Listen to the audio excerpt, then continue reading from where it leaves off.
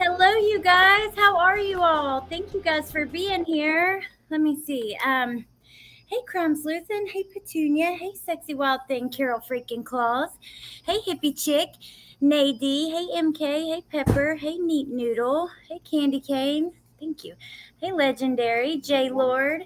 Punksy. Hey, Katrina. Thank you, Katrina. Thank you guys for being here. No, thank you. No, thank you. Sorry, you guys. Hey, Princess Megan Elsa. Hello, headphones. Hey, J Bro Chica. Oh my gosh, so good to see you guys. Holy cow, you guys. It has been freaking busy. Hey, B Crumbs, Jessica Stewart. Hey, Mal.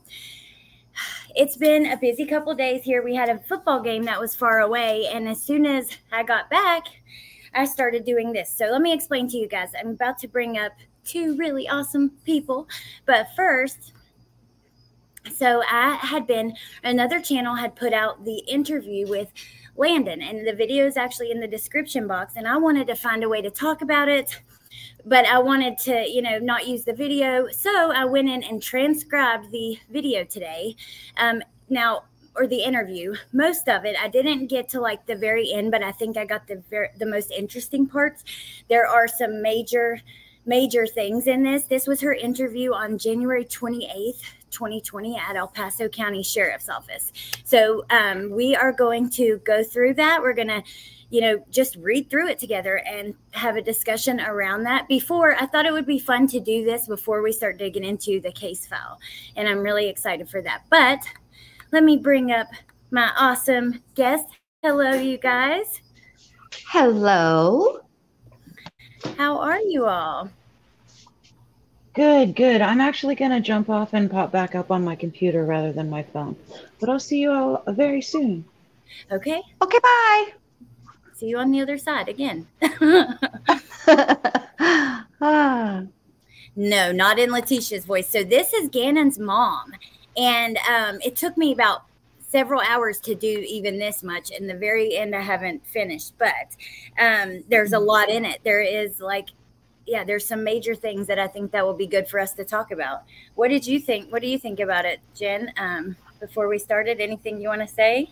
I thought it was a very interesting interview. I thought Landen had some really great insights. One of the things that I really appreciated about Landen's interview was the way that she described who Gannon is, because most of the time when the situation like these occur where a child goes missing, what you often, the police, they want to know, does the child have the history of this? And those are all important details. But through the course of the interview, the investigating officer asked a little bit more deep and probing questions about Gannon. And I found that it just gave a glimpse into who Gannon was. And I got to tell you guys, Landen, I give that woman all the props in the world, which even seems like a lame kind of word to use. She under the circumstances, she kept it so together and made sure that the officers got the information that they needed so that they would have a direction in which to go to look for Gannon. And that is so very important. I think, people might want to be a little critical because she isn't crying.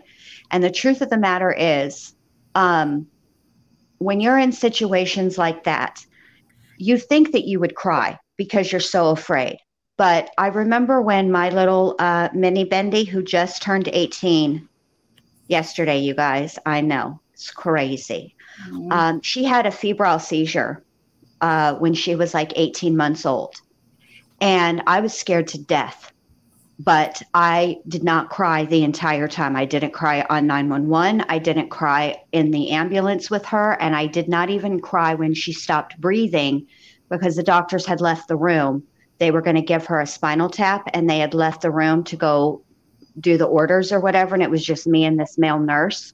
And I was standing next to her bed and he was standing on the other side. And he said, we both looked at each other at the same time. And he said, she doesn't look like she's breathing, does she? And I said, no, I was just about to. And they had to intubate her. And even through all of that, I did not cry.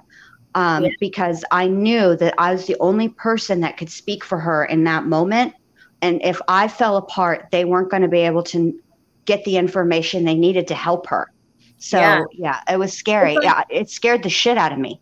I think you're more likely to cry after. People don't realize that because you're kind of like in shock. And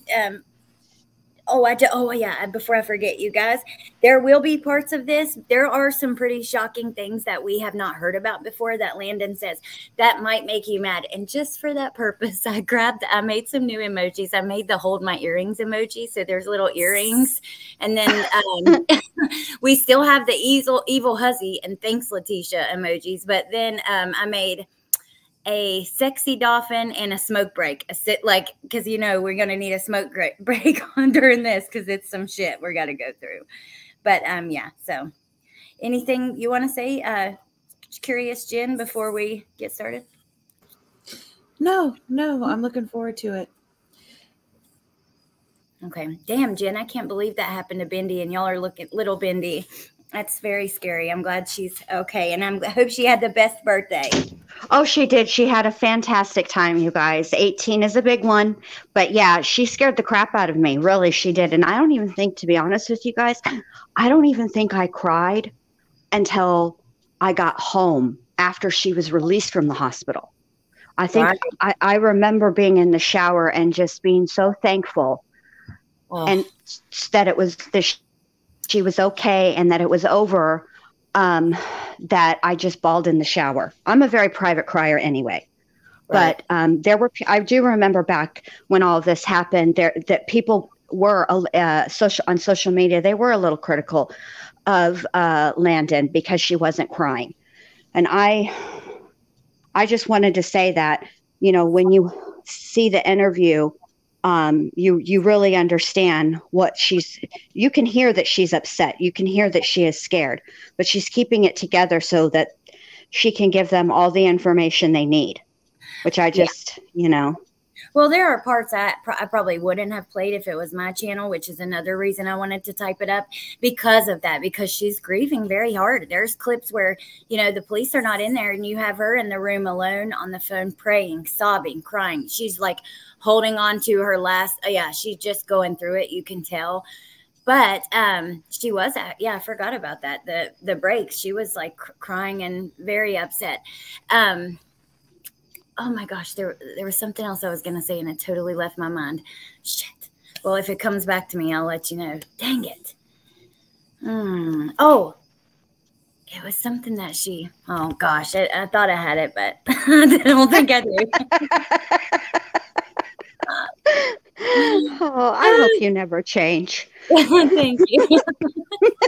I don't know. I'll try, but same to you guys. But yeah, I'm a hot mess express. But okay, so anyways, she's in the interview room with her brother Brandon, and he speaks up a couple times. And if there are any like spelling errors and stuff, I was rushing through this, and so just know that there probably are, but that's just because I was trying to, it took hours and it's just a long interview and there's a lot to it. And there's several parts you can't really understand. You kind of have to re-listen to it a couple times. But so I'm going to skip through the introduction. They ask, I'm Detective Bethel. Obviously, I work in the sheriff's office. I want you guys to know you're here voluntarily if you need a break, that kind of thing. We're going to talk about your son, Gannon. They get names, addresses, birth dates, things like that from Landen and her brother, Brandon. So yes, what I was going to say. I remember now. See, I knew it was going to come back to me. I was shocked because she truly knew from the beginning, pretty much. She absolutely kind of had an idea. Now, I don't think she expected it to be what it was, but she knew that Letecia was involved. You know what I mean? From the beginning. Yes, she did. Yes, she did. She said, like, what did she say at one point? We'll get to it, but it's like, she wouldn't do this. it would be, so that might be in the one with Al, actually. She would give him to somebody else, like the way, but she still believes she was involved, and you guys will hear like from the beginning, pretty much. Okay. Truth Seeker says, hold on. So is this the video of Landen's interview? Yeah, well, I transcribed it, so we're just going to talk about parts, and the video's in the description box. Okay. So Detective Bethel says, so tell me what you understand about Gannon being missing. And Landen says, so from my understanding, Gannon missed school on Monday and went missing some portion, left his home right before 4. She was all shaken up. So some of this is kind of choppy. That's just how she was speaking at the time. It was an emotional, rough day, obviously. But she says, I didn't know about any of this. I found out about 11 o'clock our time. I was called by my dad, which was called by Albert to let him know Gannon was missing. I proceeded to call Albert. Albert was in Oklahoma. I found out he was with Tisha. He was supposed to get on the flight back, which he didn't make it. From my understanding, when Tisha messaged me about Gannon, he was seen on Ring Doorbell, was seen at the Come and Go. She was concrete set on it, and supposedly last night they saw him on a highway with a group of people, and no one knows who the group of people was. Tisha said she got a message. She called me this morning and said she had to leave from this woman who, from this woman who said she almost hit this group of kids and believed to be one of them was Gannon. Oh gosh, that I did something there. Which was 12 miles from the Go Gas, which he was never at, or the Come and Go. We were having the conversation, and I'm going to kind of, when we talk about this, and Brandon, kind of correct me if I'm wrong, if I need to go there. But first of all, my kids are never separated ever. So we'll stop there for a minute just to say Letecia was blowing Landen up with all kinds of different possibilities of what was actually going on. I mean, he was almost hit by this car. He was with a group of kids. He was spotted on surveillance. Bizarre. You know what I mean? That just, no wonder she had red flags from the beginning, because Letecia was acting ridiculous. So go ahead. Yeah. And not only was Letecia acting ridiculous. I mean, look, let's be honest. Letecia was acting like Letecia, but but according to Landen and Al, actually, she was more extra than normal. She had an elevated extra level. Yeah. Her extra level was elevated. That's what I'm trying to say. You know what this makes me think of? So I took kind of a short road trip yesterday and did some mother-son time stuff. And so I ended up being in the car about a total of 7 hours. And it was a good break for me, because I've been, all computer all the time, and I'm going cross-eyed, just dealing with the document and, working on the book. And, sometimes you just need a break. And so it was good, but I couldn't not, be working on the case, when I'm on a road trip. So what I did is I downloaded my recording of Dorothy Lewis's testimony. And I haven't listened to that since, I think the last time I re-listened to her testimony was like the end of May. So it's been a few months. And I was listening to that, and I'm listening to Dave Young just drive home with Dorothy Lewis the things that happened before, during, and after Gannon's death. And he was really trying to nail her down and get her to admit that all of these things that Letecia did, whether it was throwing the police off, or renting the car, or returning the car, or going on Facebook, or, using Gannon's phone to distract Landen. She did so many things, calling herself into work with the BS excuse about the death in the family, calling Gannon into work. I mean, he's just trying to show that everything, it may not have been like planned on, on a schedule with like, this is what I'm going to do, and then this is what I'm going to do. But she was coherent enough. I mean, she had the cognitive abilities enough to run this person that way and this person that way. And that's what this makes me think of. That's what she was doing with Landen, specifically using, because Landen mentions in this interview that She got a call from an unknown number, which means that Letecia blocked the number because Letecia didn't want Landen to have her number. You know, they weren't, if they communicated, it was through Gannon's phone. Yeah. Or, you know, Letecia was contacting her using Gannon's phone. And it's all, you know, just part of this game that Letecia was absolutely in control of. And all of these things that happened and all of the different directions that she sent people. Yeah. Oh my God. You know, that's what it makes me think of. And Landen knew it. Landen knew she was being played and she just wanted to get to it. That's why she came there immediately, even though she couldn't afford it. Yeah. And she even says in this, you know, she didn't say anything to like only to her family at first because she wanted to be able to go there and, you know, stay there. And she knew if she started that they wouldn't let her. And let me just say for a second, Lillian says, is there a point to overanalyzing how the parents of a murdered child reacted or grieved?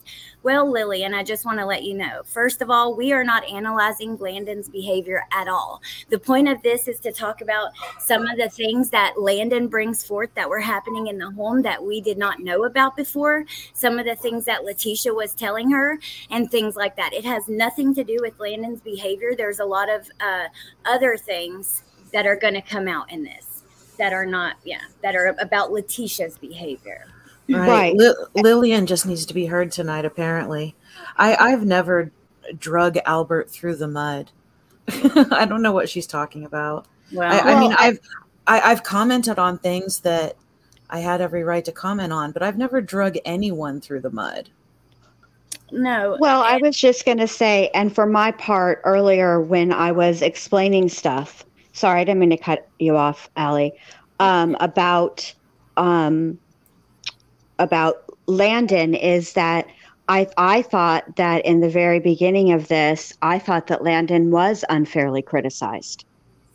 Yeah. I thought that, and, you know, I've always thought that, but it's nice when you're talking about a case, it's nice when you can say, I believe this, right? But then you have some piece of evidence that reiterates or solidifies, validates what you were originally thinking. I always have thought that Landen was fairly criticized in the very beginning of this case.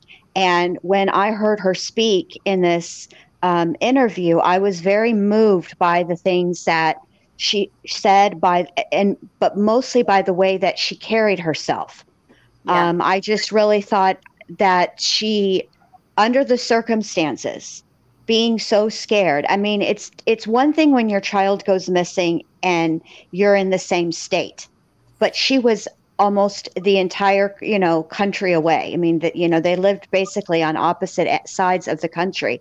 And I can't imagine the panic that she was going through getting from where she lived over to Colorado. Like, that's a lot. I know I was freaking out, and it was a 25-minute ambulance ride.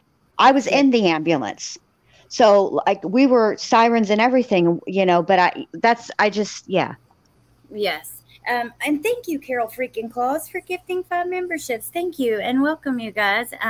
Yeah, you guys will understand once we get through some more. This is more about what was happening in their home, things about Letecia. Absolutely nothing about Landen. I adore Landen. I've talked to Landen privately before. I think she's, you know, doing the best that she can in a really shitty situation. And yeah, I'm not going to let it go any further than that. But okay, so let me just go ahead and go through this part here because I want to talk to you guys about this because this is where her first red flag comes up. So she says, okay, first of all, my kids are never separated, ever. And Detective Bethel says, your daughter? And she says, yeah, daughter and Gannon never. When one goes, the other goes, always. Like, I don't know if you've ever seen their mannerisms or you can ask their school. Lena is a little puppy dog behind her brother. Detective Bethel says, okay. And Landen says, she follows him no matter what. First red flag, I found out at 11 o'clock that all this was happening.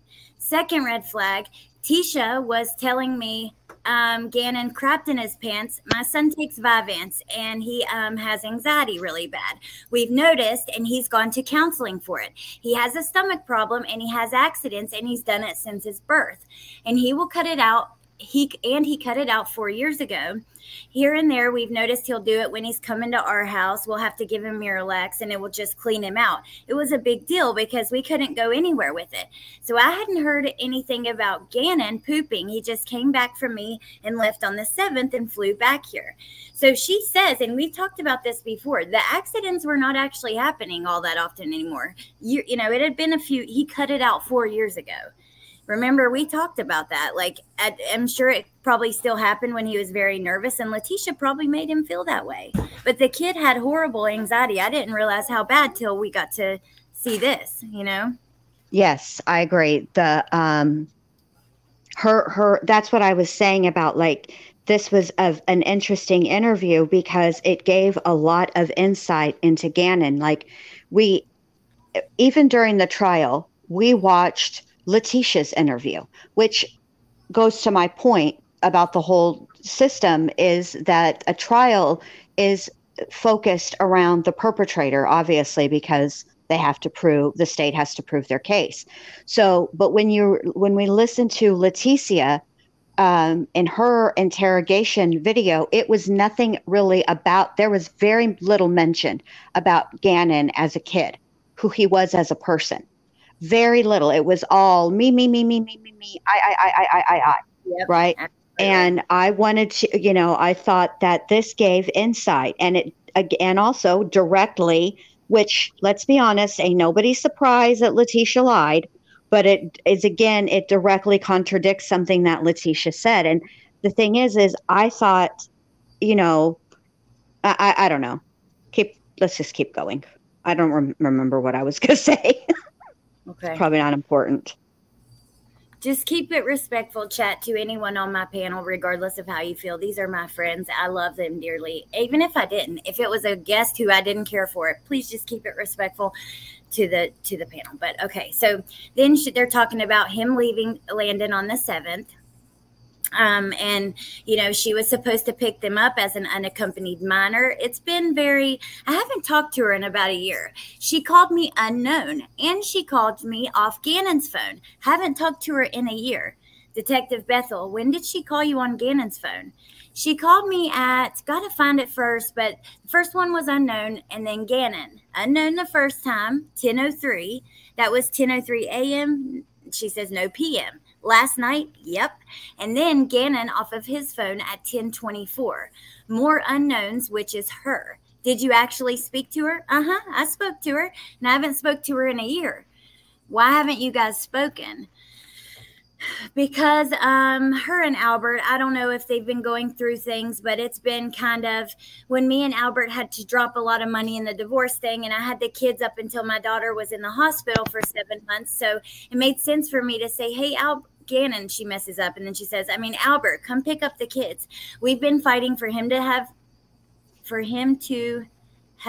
the school year and me to have summers. I typed that wrong. This is the first year this happened. She says, okay. So here's the first accusation. Landen's acting like she wants to get something out at this moment. And she says, there was a situation that happened with my daughter. And, Bethel's like, are we talking about, Landen says, Harley's not mine. That's Tisha's daughter. We're talking about Lena. And she says, yeah, Nova, I've got Nova with Mike. She's 18 months. Lena came down. Both of them did. Lena came down first this summer, and Gannon came back a little bit later because they were going to Hawaii to celebrate and all this. So Lena came first to see, and she pulled me aside and said, Mommy, Tisha was mean to me. She took my head, put it under my pillow, woke me up, put it under my pillow, rubbed it in her carpet. She had these, so she's very like all over the place with this, but she says this a couple times. She had these bruise marks on her lips. My daughter has very sensitive lips. They break out bad, really bad. Since she's been born, they break out. And so she came out of the blue and told me that. I didn't question her. I can't come to Albert because out of fear, I'll go back to court. And the cop's like, what, and lose your kids? And she's like, no, I won't lose my kids. But he makes good money, and I've been down this road with him for quite some time. And she says, well, how long has this custody lasted? December. Let's pause there. There's more about this incident. But when I heard this, this is what made me want to type up the transcript, because we have had so many talks, us three on these panels with all you guys in the chat, about what was happening in the home, you know, the accusations of abuse, things like that. So she straight up says that Lena told her she woke up with Letecia holding a pillow over her face, to the point where her lips were bruised. Right. Not believe that. This was for me, my jaw hit the floor. Me too. Because it was it was something I wasn't ready for. I just wasn't ready. I'm still shook. It's still hard for me to even really talk about it in any type of intelligent manner, as you can tell. I'm usually not at a loss for words, but this incident, hearing Landen talk about it, it made a lot of things click for me. I 100% believe it. I do believe Lena told her that, and I do believe that Lena is telling the truth about something that happened. I do think that Lena was telling the truth. And I empathize with Landen in that moment, being between a rock and a hard place. You have your child coming to you and saying these kinds of things to you.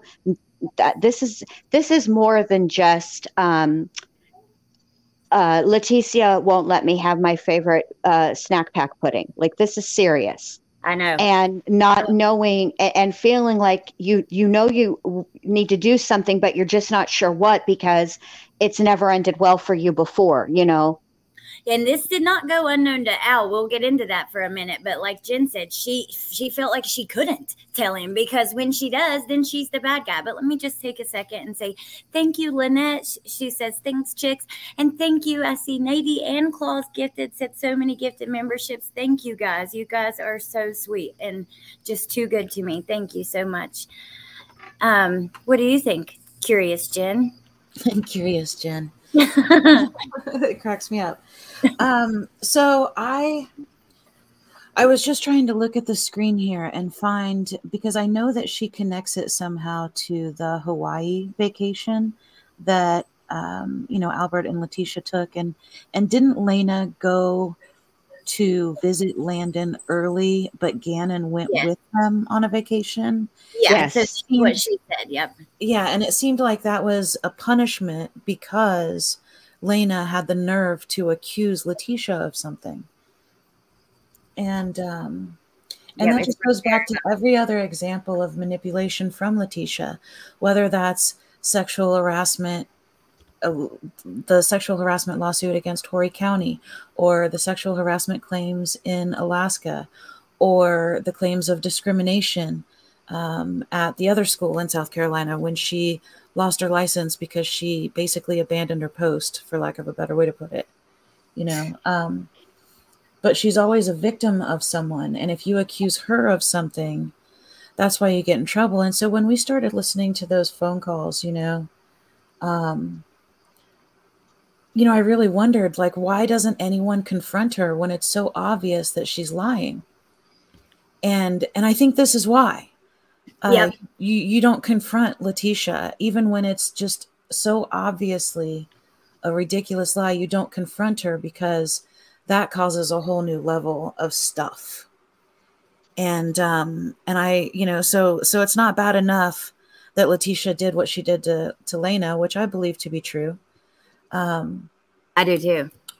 I really do. Because as that comment that you highlighted just a second ago, there was a different accusation made by a neighbor where Lena didn't put away the laundry, and Letecia smacked her face into the door jamb or whatever, the door frame, and gave her a fat lip.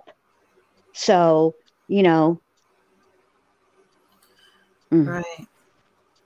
Right. But you don't, Letecia accuses people of causing her harm left and right. But if anyone accuses her of anything, she's going to get you. And that goes back to You know, the old boyfriend that came forward from 2010, his name was Ken from 2010. Ken from 2010. You know, she came up from behind him, jumped on his back, tried to choke him out, bit him. And then they hadn't spoken for 3 months. And he's just arrested out of the blue one day. And it's because she had told a police officer that he assaulted her earlier that day. He hadn't seen her for 3 months, but she was still mad that he called the police on her, that he reported her for attacking him, you know? Yeah. You just, you know. So it just makes you wonder what these kids went through when they told on her for being mean to him, because they did a few times. And thank you, Donna. I was saying thank you, and I didn't know I was muted. I was like, thank you, Donna says we're the best. Love this chat. And then, hey, Nicole Morgan, and hey, everyone coming in. Thank you guys for being here. Hey, Anonymous. Oh, and MK donated. Yeah, gifted. I can't talk today. Gifted memberships. Thank you, MK, and thank you, Jen, because I'm having a hard time following chat and following this. You're doing a lot, babe. You're doing a fantastic job. Thank you, Jen. You're welcome. Okay, so listen to what happens with this. So, she says, you know, they talk about the custody, and Detective Bethel says, so you guys have finally come to this agreement. She says, yeah, it's been great. Me and him haven't had any problems since they've been there. And Detective Bethel says they've only been there a year. Is that correct? Mm-hmm, that's correct. So since 2019, you guys have had a good relationship. Everything's been good. She said cordial. Anything that I wanted, I could ask. Then there's an inaudible part. And she says, so I called Albert. I waited 2 or 3 days when I wasn't at my mom's, because I knew if I called Albert, oh, you're crazy. No. So I called Albert. I was told I needed to call his wife and apologize to her for telling him that she's not a kid beater. I've never seen Letecia put her hands on my kids. For the most part that I've known, she's been great. But these last 2 years, something's been up. So she was told to apologize to Letecia. How dare you accuse her of this when that makes me angry. I just don't, frustrating. Right, because it's not bad enough to commit the abuse. If you get called on it, you double down on the abuse.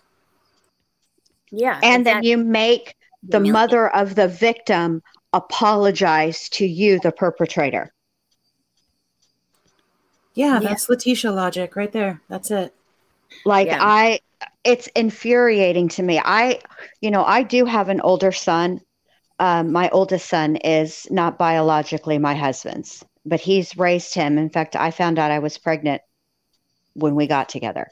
So I was 18. That's all I'm going to say about that. It's just a wild and crazy time for old Bendy Lou.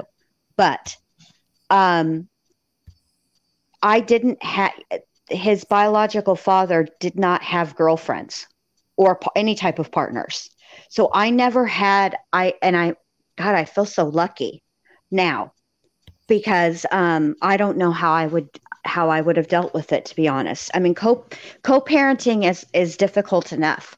Then you add significant others to the mix, and then you add that one of the significant others is fucking Letecia and all of her, and her brand of ridiculous, abusive, dramatic. I mean, she's just everything. She's literally like one of the worst people on the planet currently. And I can't even imagine what that would be like. I really can't. I can't imagine being Landen and having to deal with the likes of Letecia. Yeah, because you can't help who he marries. You can't do nothing about it. That's just completely out of your control. I couldn't imagine that either. Thank you again, Claus, and welcome, Katrina. Thank you for joining. Right, and it's just, I mean, it's a pattern that, I mean, it permeates throughout her entire life. I mean, look at the way that she went into the El Paso County Jail, after extradition. Before she even got to the jail, she knew that she was going to sue them. You know what I mean? Yes, exactly. Before she was even arrested, she was talking about things that she wanted to present to the jury. I mean, it's always this, offensive, it's just crazy. I mean, and so she goes into the jail and tries to bait people into breaking the rules or not following protocol, because she knows the protocol and she's going to make sure that you're doing your job right. Now, there's not supposed to be any focus on what she's doing wrong, and she'll leave that part out of the story, right? But she's going to document every piece of everything that you did wrong in your job as a CO. And she knew it long before you had even a name or a face. It was yet another opportunity for her to be the victim. And so it's not just the people in her immediate family. It's not just people she had relationships with. I mean, it's the people that she sought out on Facebook, and she's having phone calls with strangers and, trying to build this group of people who are going to support her like she's running for political office. No, you're not running for political office. You're trying to get away with murder, you psycho. Of an 11-year-old child who, right. Yeah, she's the kind of person who, didn't that like falls in Walmart and sue them? You know what I mean? Yes. She's the type of person that looks around, sees the sign that there's a wet floor, and intentionally falls so that she can sue. Right. Yes. Exactly. Right. While accidentally recording. Right. Yeah. And Letecia just sucks. The end. She's just terrible. Yeah. You just wrote my whole damn book. Thank you, Claus. And B Crumbs have been here 4 months, and Claus have been here 7 months. Oh my God, it's crazy. Time flies. Wow. Thank you guys, though, for being here with me. Thank you. Okay, so let me go on to the next part because, okay, so this is kind of interesting. This pissed me off, actually. So Detective Bethel, at the end of that statement about, telling Albert having to apologize, she says, the last 2 years, something's been up. Detective Bethel says, what do you think? What makes you? And Landen says, I don't know. Anytime that I call and I ask, I can't see my kids on the phone. I don't talk to my kids every night. Granted, it's in my paperwork that I'm supposed to have conversation with her, FaceTime every single night. My kid has been grounded from his phone and he can't call me. I've gone 3 or 4 nights without talking to my kids. Detective Bethel says to Gannon, Landen says any of them, Ganna and Lena. I normally call Gannon's phone because he's the one that's more accessible with the phone. And up until a few months ago, I hadn't been able to get in contact with Lena. She's just got the iPad. I've always been able to contact Gannon, or if not, call Albert. Haven't been able to get in contact with Tisha. I know that his mama came into town on Landen's birthday. She was watching Lena. I didn't know she had left and gone back. I didn't know. We're going to pause there. Why? You can ground the kids from their phone, but you can't ground them from calling their mama. That is ridiculous to me. Yeah. And I thought this was an interesting piece of information that Landen told, because the overall theme to when things changed was when they moved to Colorado. And in Albert's interviews, he said the same thing. Colorado was not a good time for anybody in the household or associated with anybody in the household. So like it was tumultuous and difficult for Landen to be able to communicate with her children on any type of regular basis. And there was trouble was brewing between Letecia and Albert as well. Things between Albert and Letecia were not right after Alaska. And that's just facts. Albert says it, he was pretty much done with her after Alaska. And I don't think he says that verbatim, but I think he says something real close to that. See, in his interview.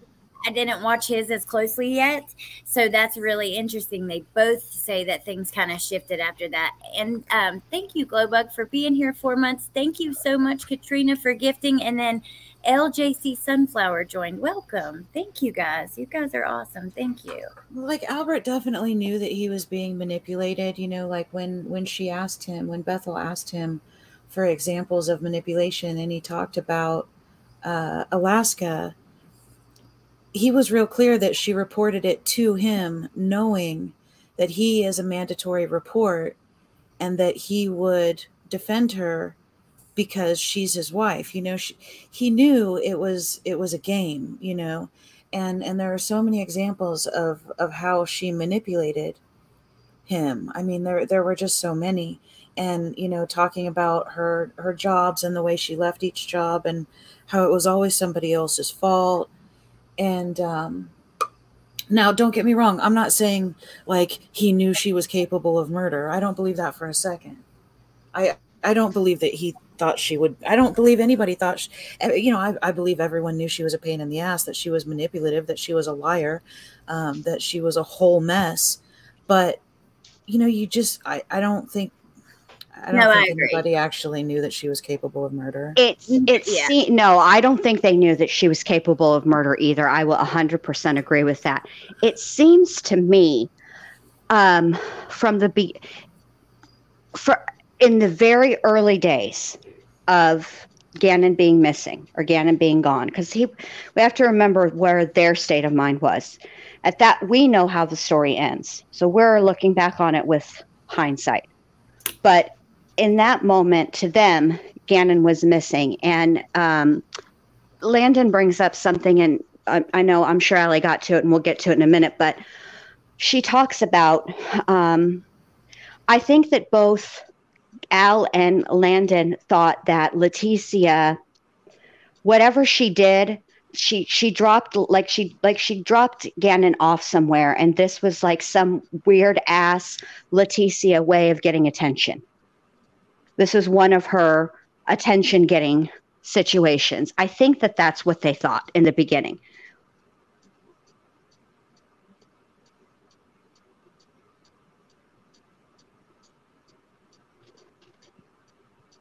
Well, that's how it came across to me anyway. I was muted, Jen. I'm sorry. Damn it. There was like this uncomfortable, awkward silence, and I was really struggling with it, you guys. I'm so sorry. And then I'm muted. And then when you did respond, I was like, oh, and I looked. I'm sorry. And thank you again, Sexy Wild Thing Claus. I'm sorry, Jen. You're both blocked. So much. You guys are sweet. Nate says I knew she was muted. Double blocked. They left me hanging, guys. So when I go live later and talk mad crap and block them, you all be Team Jen Lou, because they just left me hanging up here like a damn chump. Well, here's the next part that annoys me over what was going on in that house. And no, I agree. I don't think they would ever expect that she would do this to Gannon. But I still am annoyed that she was watching him, because she wasn't doing a good job. And I think Al knew that. And I'm not being critical of him, because at the time you never expect something like this will happen, right? But right.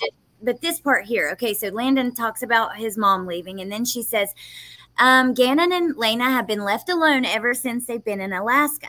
I couldn't do anything about that because there's a rule, there's a law. I called, and they said at the time he was 10, and at the age of 8, it's up to the parent if they think he's a good enough kid to do that.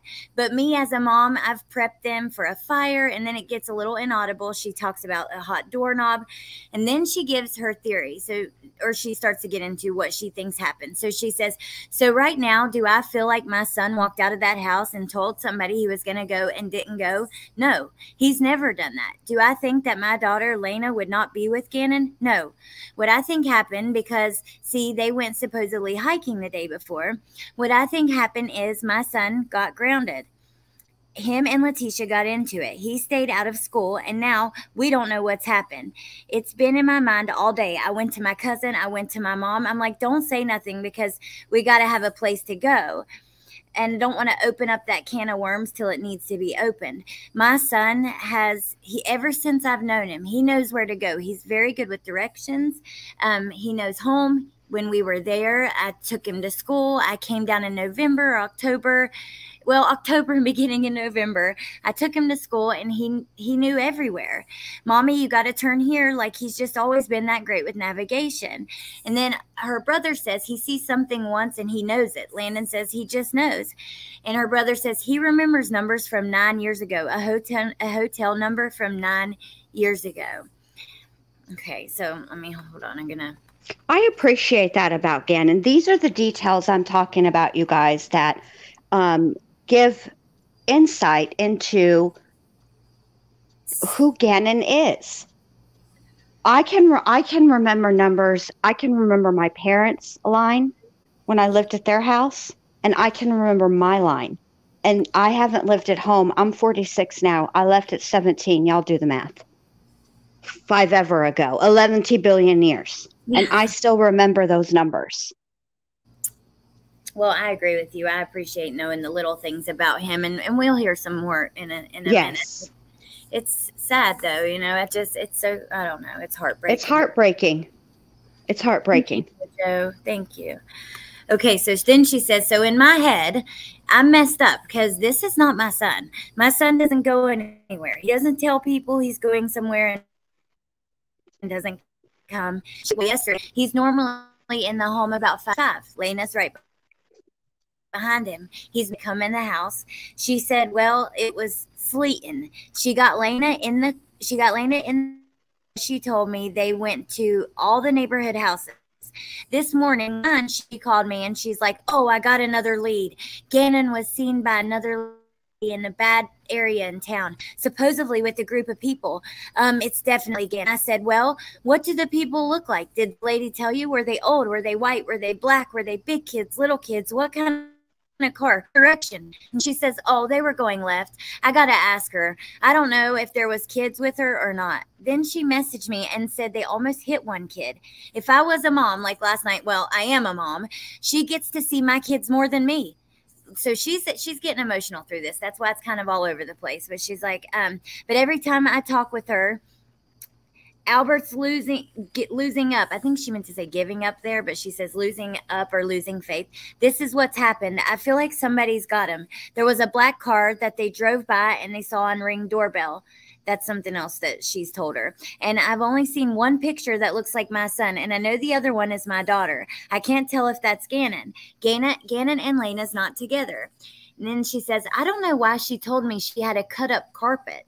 And Detective Bethel's like, wait, she told you she had a cut up carpet? Yeah, she had a cut up carpet. You can even call my sister. We were sitting there on the couch and she was like, I guess I told Albert that I told Gannon I'm not going to tell his daddy that he pooped his pants and it's all over the floor. I'm not going to tell him because he's going to get in enough trouble and then he's not going to want to come home. So I just cut up the carpet and me and Harley's in here cleaning it up. I'm like, okay. Detective Bethel says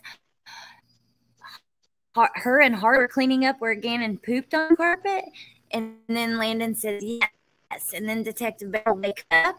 Landen, yeah. They said they had to cut it up. And I'm like, what? I asked my sister, and she said, is she too good to touch poop? And I'm like, I don't know, Jessica. I have no clue.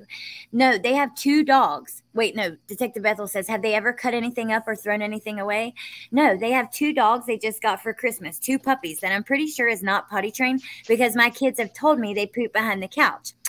But relating to Gannon's incontinence. Okay, we'll get into that in a second. So right here is why my title says Harley's under the bus. Because if you see here, Letecia made sure to insert that Harley was helping her clean the carpet. You know what I mean? And Detective Bethel was taking note of this in the interview. Which annoys me because Letecia always does that. But it's just more of kind of what she was telling Landen behind the scenes. Also about the carpet, you know. They have dogs who shit on the carpet all the time. So Gannon pooped on the carpet and you cut it up. I saw a candle and all that stuff. She told Landen something totally different. Yes. And see, this is where, now this is the 28th.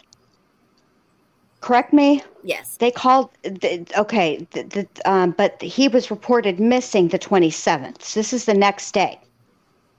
Right? Right. Yeah. Right. Okay. Well, see, Letecia, you know, I've been studying this stuff for, you know, more than 3 years now. And you watch her shift the story. And I've gotten to a point where I can almost tell why she's shifting the story just because I've seen that same pattern so many times. And so it's because she's talking to Landen and she can't tell Landen that Gannon was doing something he wasn't supposed to, and you know he was playing the video games when he wasn't supposed to, and he knocked over the candle and he started a fire.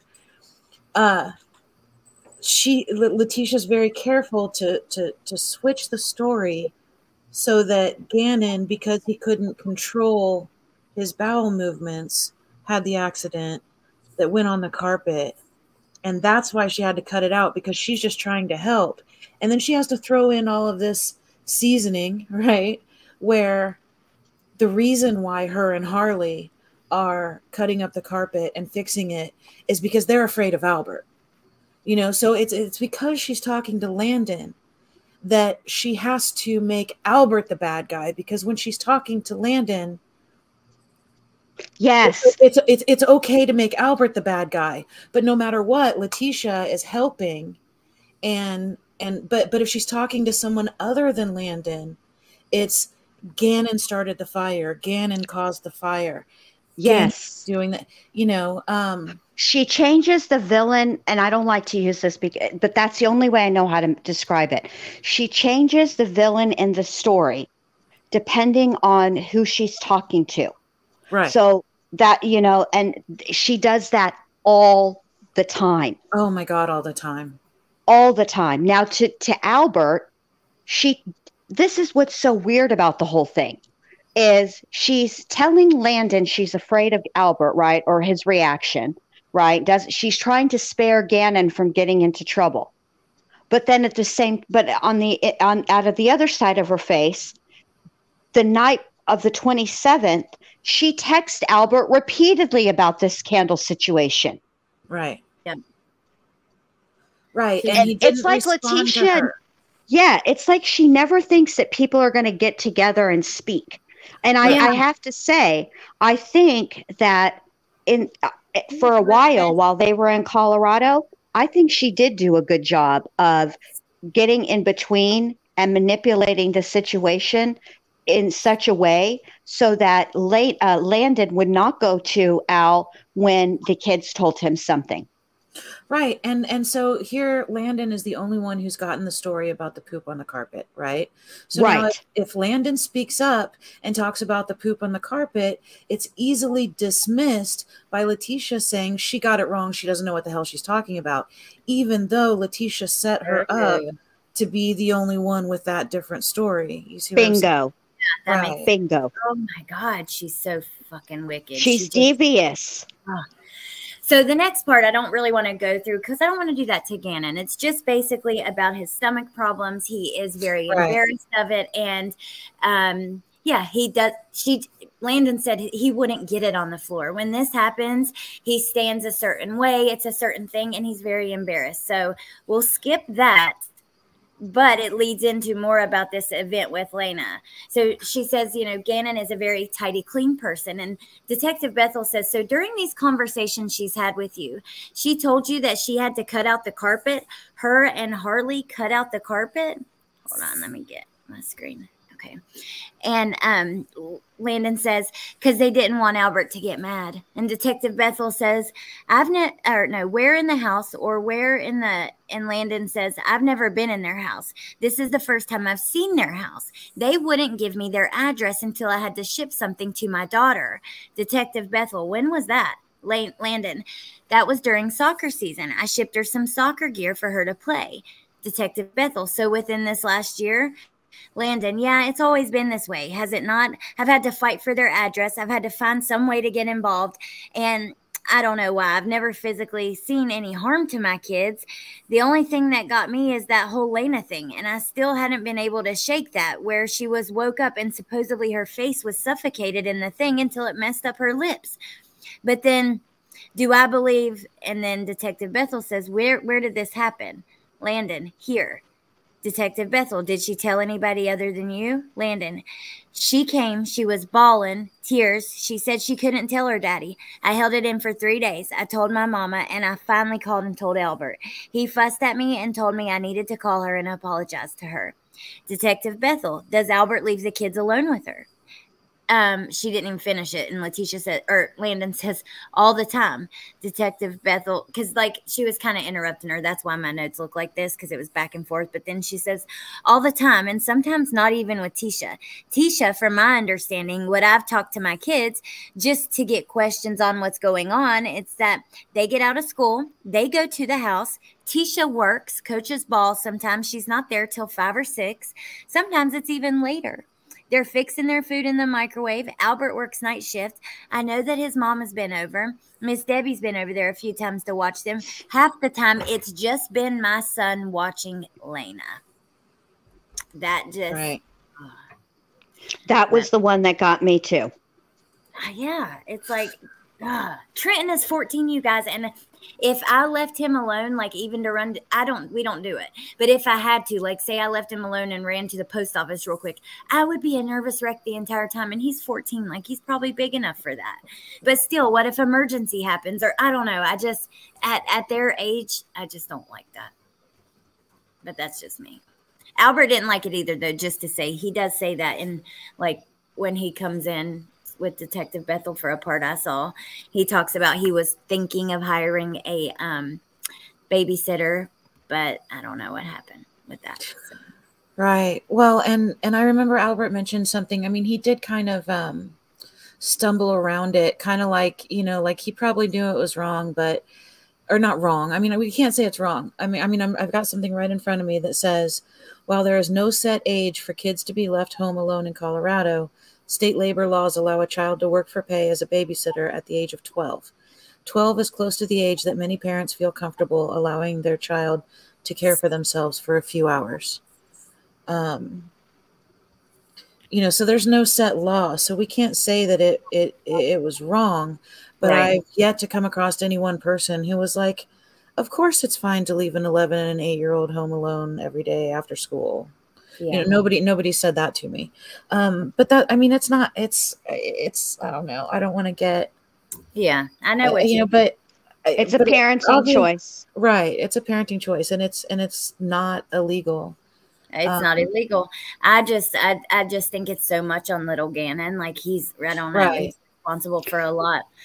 Just a second though, you guys, True Crime Crazy has been in the ICU and she might still be. She probably is. And I just want to send lots of love and all the good vibes and prayers and stuff her way. Absolutely. We send you all the good healing juju, True Crime Crazy. Yes. Okay, so this part, the bath salts. We're about to get into the bath salts. So Detective Bethel says, what about Harley? Where's Harley at?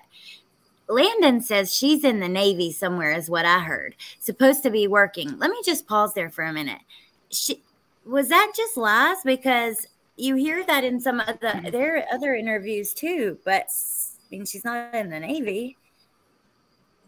I think that Letecia was very protective of Harley and disciplining Harley or even talking about Harley. And just like it was okay for Letecia to be taking care of Gannon and Lena as far as, you know, like the way Al described their parenting with the two younger kids. But it wasn't okay for Albert to be, you know, a certain way with Harley. And I feel like it would have been a very bad... I can't imagine that Landen and Letecia ever talked about Harley because just because of the way Letecia is. So anything that, you know, Landen would have heard about Harley, I mean, it's not like, you know, I mean, when but Letecia said it though. Letecia told people she does it in the news interview with the news. Yes, she says, my daughter is serving her country. Yeah, in the Air Force. Yeah, what in the world? In the United States Air Force. I'm just saying that's just, you know, I mean, it's just all we're talking about is the difference between the Air Force and the Navy. And I just feel like Landen probably would have said Navy instead of Air Force because it's not like she's sat down and had long conversations about what Harley's doing. Right. And I feel like if she tried, she would get cut off at the knee. You know what I mean? Yes. And I think also there is a part in of the interview where Landen does talk about her relationship with Letecia. And there was a period of time when things were not good between Letecia and Al, and Letecia confided a lot in Landen. They did actually talk. So it may have been something that, heck, Lena and Gannon might have said it. Lena and Gannon might have said, because it's something they overheard. Like maybe Letecia and Harley were talking, because they talk about plans for her to be in the military when Letecia is locked up, awaiting trial. They talk about it. Right. So maybe it's something that Lena and Gannon overheard, and they said, maybe one time, Landen said, like moms do, there's nothing wrong with this. So what's Harley up to? Right. And Gannon or Lena said, well, she's in the Navy. Mm-hmm. Yeah, that would make sense. Something like that. Okay, before we move on, I want you guys to see these 2 comments. So Donna says, I know this subject matter is hard, but I think you girls are doing such a great job. And then Trish says, I really appreciate the 3 ladies on panel because they all know this story so well. I get so frustrated with some other channels putting out teabag content. And thank you guys. That is really sweet. Both of those. I appreciate you guys. Thank you. And just to kind of stick up for other channels, certainly not by name, but hold on. Let's be no, Jen. let's be honest. This is confusing stuff. Yeah. And so I take that as a great compliment. That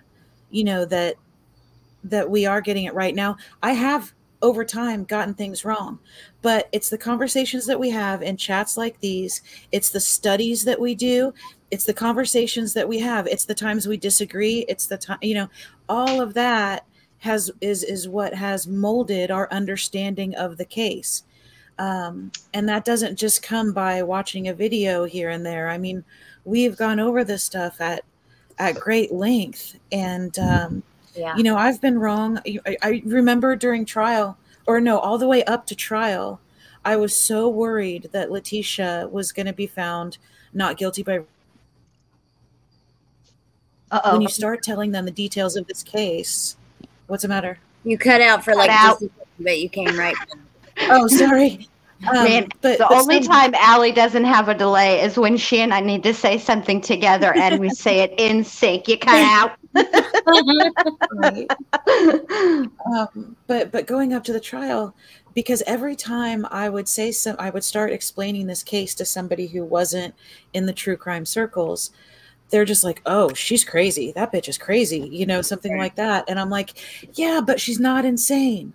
I mean, yeah, it's all crazy. I know it's all crazy, but listen, and I really was worried that all it takes is one person on the jury to go, oh man, she's just crazy. Maybe not fully understanding the difference between crazy and insane. Anyway, I was under the impression that if she was found not guilty by reason of insanity, she would be sent to Colorado Mental Health Institute at Pueblo, and that she would have the possibility of being released once a year, every year, until she finally died, right? And I was really concerned about that, but it turns out I was reading the new statute wrong. And when it's a case of this magnitude with violence and criminal behavior of this magnitude, it's not once a year, every year. The windows between times that she gets to go in front of that board were a lot further apart, and I was wrong about that for months. And, I was corrected. I looked into it. I reread it. I'm okay with being wrong. Me too. It happens. Because when I find out I'm wrong, it's, then I get to be right. Well, it's an opportunity to learn something. Right. It's hard. Crazy and insane, right? When we're just talking regular, everyday, having conversations, we use those words interchangeably. But in the legal system, they have very different meanings. Just like homicide and murder have very different meanings in the legal. Homicide is a manner of death when you're talking about, and that just means that you died at the hands of another. The murder is something very different. So, when we talk about it, and also we have to give credit where credit is due. Letecia tells 11 billion stories in the span of 5 minutes.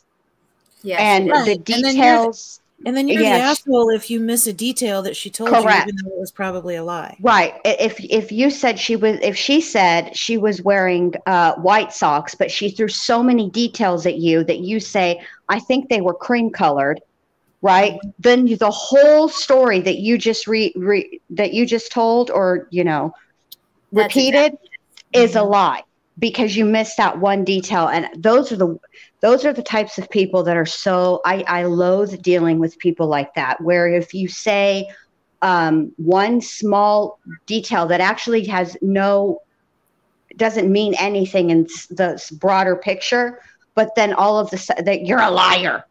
Right. No, that's another thing. There's a difference between being a liar and misspeaking. A lie is intentional. A lie is when you know that she's wearing white socks, but you say cream. Right. Saying cream because she's thrown 11 billion other details that don't really mean anything, and she's twisted the story around 11 billion times, right? And that's you're misspoke. Those are the people Right. that you have to do mental gymnastics, that you are physically and mentally exhausted dealing with, and I cannot deal with it. These are the people I ghost. Yeah, I have a I'd very be like, new phone, who dis? can't do it. But okay, well, let me continue, because we do have a little bit more, a lot more. I don't know how far we are, but True Crime Crazy, I wanted to read this and tell you, please email me. She says she's still in ICU and it looks like she'll be here a while. And also, thank you again, Claus. Sorry, Jen. Oh no. Well, let us know. Email Allie and let us know if there's anything we can do. Yes, please do. Okay, let me go, and then we'll talk again in a second after about some of this. So, because we're getting to the bath salt part, but so she asked about Harley, and Landen says, she's in the Navy working. I used to, when my daughter was in the hospital, the youngest, me and Tisha would talk, because at the time I wanted to see my kids, and Albert was holding the kids from seeing me while I was in the hospital. And it was the only way, and she was willing, basically the only person to talk to me during that time. And then when all of this happened, she just stopped talking to everybody. Detective Bethel, when you say all of this happened, what do you mean by that? Landen, when my children went back to here. I don't talk to her anymore. Detective Bethel, so when they moved to Colorado, the relationship between you and her ended? Landen, yep. Detective Bethel, has Gannon talked to you about his friends? So now we're getting into the bath salts. Well, I just put that there because I was trying to, if I needed to quickly see it. But so Landen says, yeah, Gannon, I've met 2 of the friends off of phone calls when I've talked to him. I don't really know all of their names. They were telling me some guy named Jimmy with an older kid. I don't know if this was planted or what, but Gannon did state that he needed to get bath salt. And I don't know who sent it, who texted it. Gannon's been grounded from his phone. I don't get many messages from my son because he's grounded from his phone. Detective Bethel, when did he start being grounded from his phone? Since he's moved here. Detective Bethel, so you've had limited communication with him since they've moved to Colorado. Landen says, I've got to call his grandma. They call me in the morning off their phone before they leave for school. And when Albert has them, he'll call right before their school or when he's getting them. I've seen Tisha there a couple times. I don't know what she's doing. I've been told not to ask by him and her. So I don't ask. Detective Bethel, when did he ask about the bath salts? Landen, so then Landen's brother steps in and he's like, did he text Albert that or did he call him? Landen, he texted Albert. I've got it here. He says, Dad, do we have bath salt? And he said, no, I just found out about this through her. She sent the text message to me. Detective Bethel, so you have the actual text message screen. Landen, yeah, I've got the screenshot in text messages. Does the language that your son's using in this text screen, does it sound like how your son would talk? Well, on this one, this has been since he's missing. When I've been on the phone with Gannon, yes, it's been Gannon. This is Tisha. I'm aware. Does it? So I don't know. She confused me with this part because then her brother's like, does it sound the same from when he was talking to Albert, the same way he usually talks? So that was Gannon texting because Landon's like, yeah, to me. So I don't know there, but I don't believe that was Gannon at all. I am annoyed over the bat. Like Letecia, that's just another way that she tries to smear that baby. And it's infuriating. But agreed. I think the bath salts text, I think that text came from Letecia. I do not think that Gannon sent that text. 100%. I agree too. Oh no. I mean, we can't prove it, but right. That's what we believe. Yeah. Right. In my opinion. Right.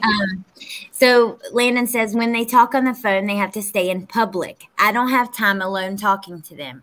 I'm sorry, but I wouldn't have that either. That is just, I feel for her so much. It's custody. This is normal though, to truly custody battles get nasty. They get gruesome. Sometimes they do. Sometimes people do great, but they can get they're tough. You know what I mean? That's just the truth of it. But okay, so Detective Bethel asked Landon, what do you guys normally discuss when they call? Landon says, how's your school? What have you guys been doing? What'd you eat? What's your plans for the week? What did you do today? Did you brush your teeth? Because their hygiene is awful. That's something I've always had to remind them. Brush teeth constantly. I heard that and I thought about her greasy hair. I was like, their hygiene is awful. You don't say. I'm shocked. Yeah. She says, I've always have to remind them both. Brush teeth constantly. I tell them every single day. Ask them about their school, gaming. Gannon's into games big time. So we're always talking about Sonic the Hedgehog. We always talk about Kirby. We spend probably 15 or 20 minutes talking about games and movies coming out. With me and Lena, we start talking about her unicorns and her little popsy pops. Sorry, her guys. riding. That's okay. Her riding the bicycle and her sports. Gannon does. Him and Tisha do get in arguments. Okay, so Tisha and Gannon get into arguments, and Albert. So from what I've heard, like the conversation with Albert and the kids is that it's more you got to do your chores. If not, you're in timeout. Gannon has came to me and told me, listen to this, told me that he's been called a brat. He's been called stupid. He's been called a bad kid. Oh, it's infuriating. He has so much anxiety and depression. If he feels like he's hurting you, he's going to cry and he's not going to go to sleep. He wants to make sure he's fixed that problem before. He didn't understand why I was in the hospital with my baby. He thought I was going to die because I was in the hospital. He had to call me every single night and talk to me. So it ain't making sense to me. Detective Bethel, this isn't like Gannon. She says no.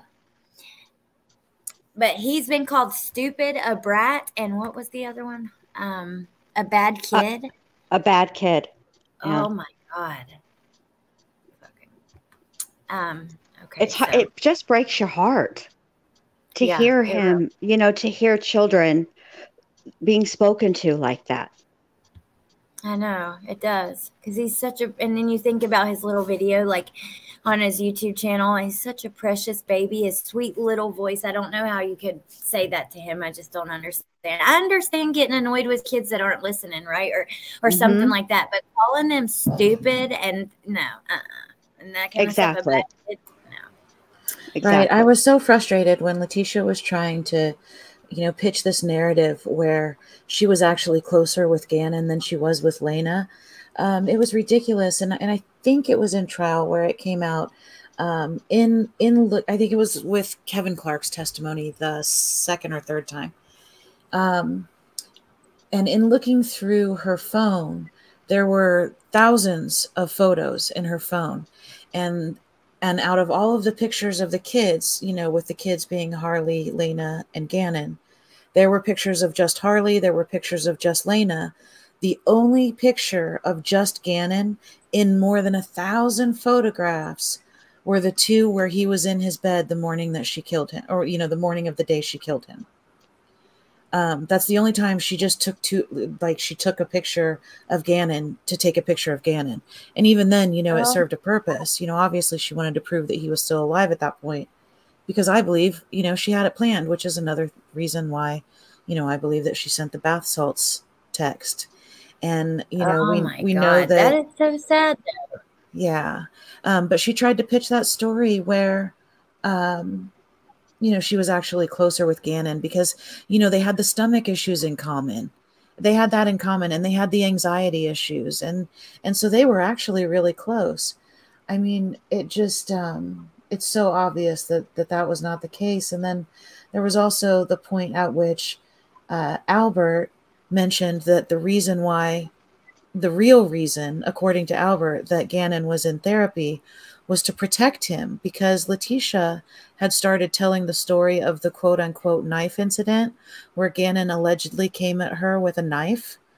And now there were no witnesses, and there is zero history in 11 years of that precious little boy's life where he's ever been accused of anything remotely aggressive and certainly not violent.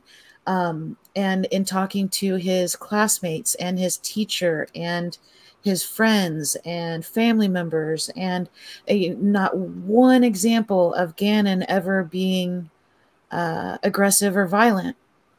Everybody talks about, how much he liked, the video games and being inside. And, even Brandon called him a little nerd, like not in a bad way, but, just I took it as sort of like an endearing thing, just like that's just, like he his just type. wanted to play his video games. He wasn't he wasn't into sports and playing outside and doing all that stuff. He, he played his video games. Yeah. I have it right here, but I kind of skipped over it. It's just sorry. right here. No, that's okay. I was gonna, I just wasn't gonna read it because I didn't want people to like take it the wrong way. But it's right here. He says, he's a little nerd. He don't like to go outside. He said, this part though. He says, I got 2 little boys.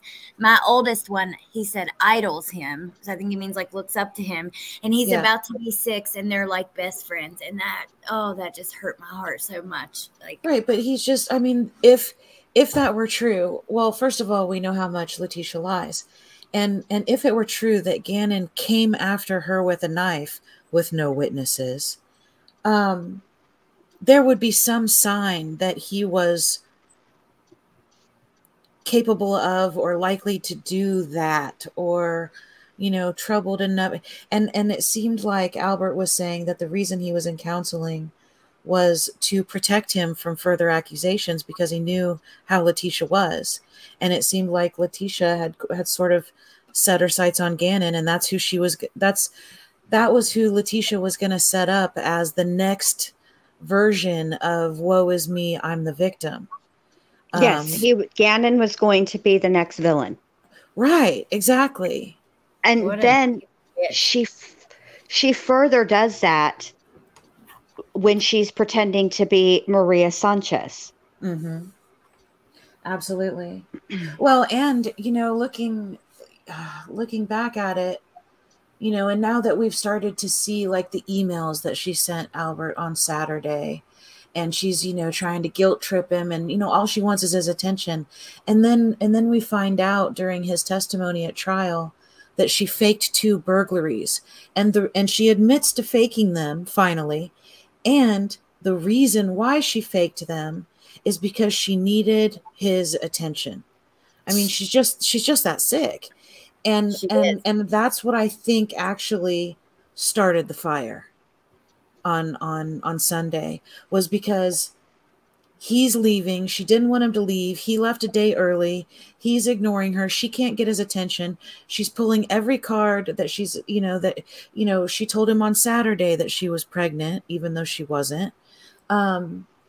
She's pulled every manipulation tactic that she can pull, and she still doesn't have his full attention. She didn't get him to stay. She didn't get him to not leave early. She didn't get him to reschedule. The fake pregnancy didn't work. The 2 burglaries didn't work the last time. And, she couldn't pull anything like that again.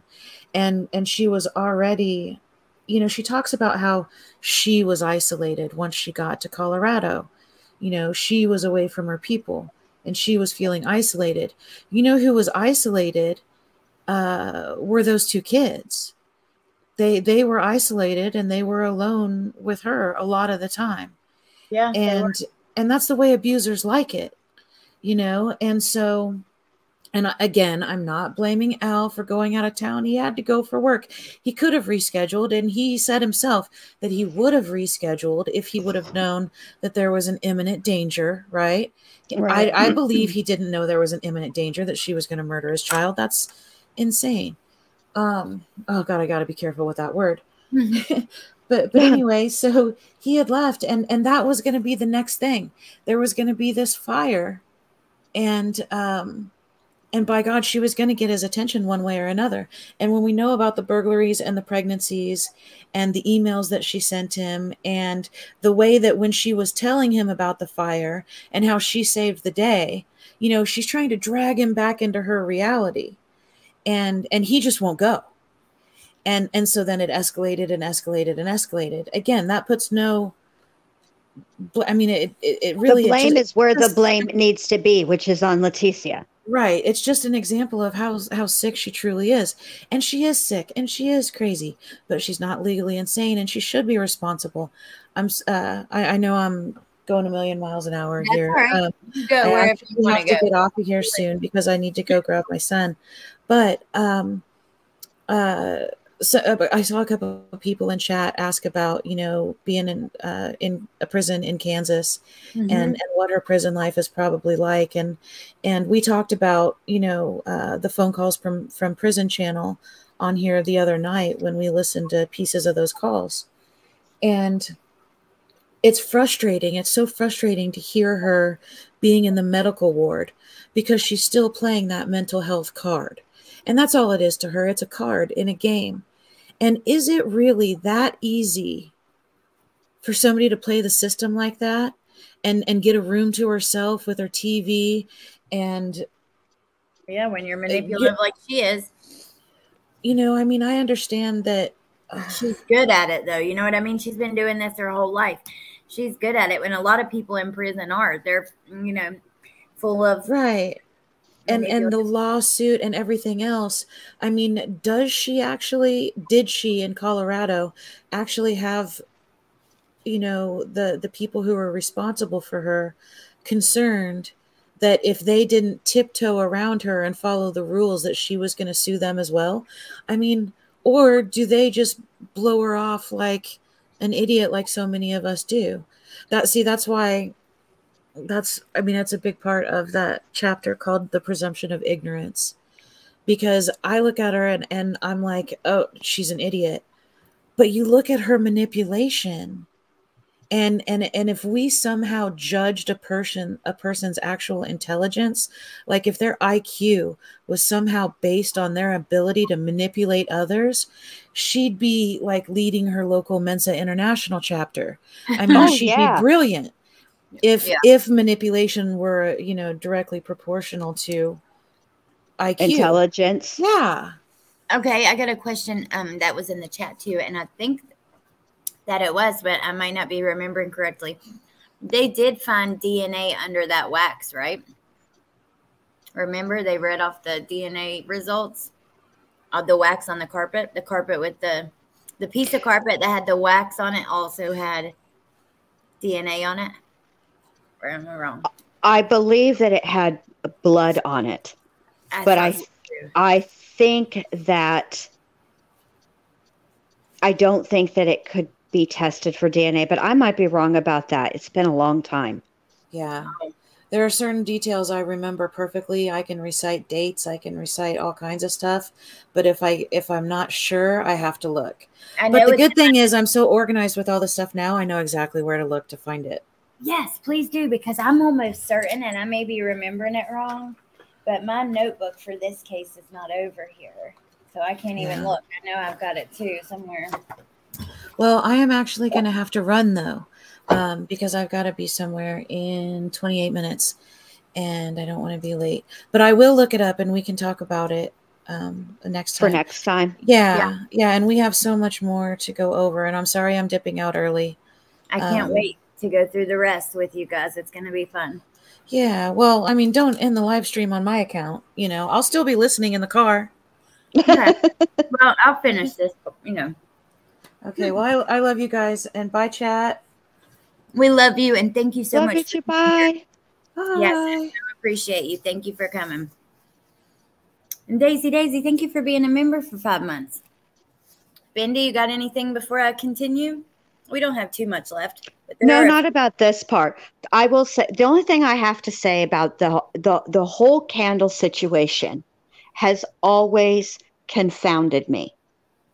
And I have gone back and forth, left and right. I just, she mentioned that candle situation for a reason.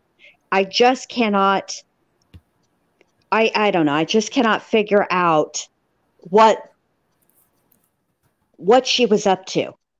I do sometimes wonder if the candle thing started out as a ploy to get Albert home and then went too far and escalated, and she panicked thinking that Gannon was going to tell the truth, and that's how all of this happened. Sometimes I wonder that, sometimes I don't. It's just I have never been able to really wrap my brains around this dadgum candle. I agree. I want to know because we don't know. And that's the worst part. It's like what actually happened. And I fall into that same line of thought because we hear and see it other ways where she's talking about, you know, that it would get him to come home. You know what I mean? We've seen it a couple of times. Oh, look who's here though. Christine G, it's me. Hi, beauties. Hey. Hello, Christine. Long time no see. Good to see you. Well, thank you, Carol freaking Claus. Okay, so let me go through this part and I'll get your thoughts on this. Okie dokie. So they bring up the Nintendo Switch. Detective Bethel says, now what about his Nintendo? What do you know about that Nintendo Switch that he has, that game system? Landon, you know, she says, I don't know anything about the game system. He was here. I know we have one at home. So he has here. I know we have one at home. Supposedly, Tisha told me that he was grounded from the Switch and he left with that. Did he leave? Is his charger still there? Says Detective Bethel. Or no, Brandon says that. Landon says, I don't know. Brandon says, I guarantee he wouldn't leave the charger. Detective Bethel. So when the kids are grounded from their things, how? I mean, you can't just ground a kid and leave it with them. Do they take it from their possession? How do they, hold on, I'm going to pull it on this screen because it's flashing. Okay, sorry. Landon says they normally take it from them from what I hear, unless, because I can't talk to them on it, so it's normally taken from them. Now, as far as the game system, they've been pretty strict on it. Like, if he does bad in school, you're grounded. You don't get it. And this is when you can get it. And they stay by that. This time, he's been grounded for quite some time. I don't even know what he's grounded over. I know when I called and talked to him Sunday, you know, Saturday was the last time I've talked to him. So you could kind of tell in his eyes, you know, he's sad. But he's not going to tell me that he's sad because he knows mommy's going to worry. So I got to say, like, he don't care to see me unless he sees I got to say, sorry, Bubba, are you okay? Smile. And he says, I'm good, mommy. I want to see Nova. He loves Nova. Like, he has to see Nova every single night or he can't. Like, he don't care to see me unless he sees Nova. And I'm like, I don't know. Like, I'm worried. Detective Bethel, so you lost touch with him Saturday and that was on his phone? Landon, Was anyone monitoring that conversation? During that time, it was the morning and he was about to get on the bus. And I think his grandma was there and that was the last day. Detective Bethel's like, on Saturday? And Landon's like, I think it was whatever day. So they get confused on the day for a second. I'm not going to read through each part of that. Let me get to the next part.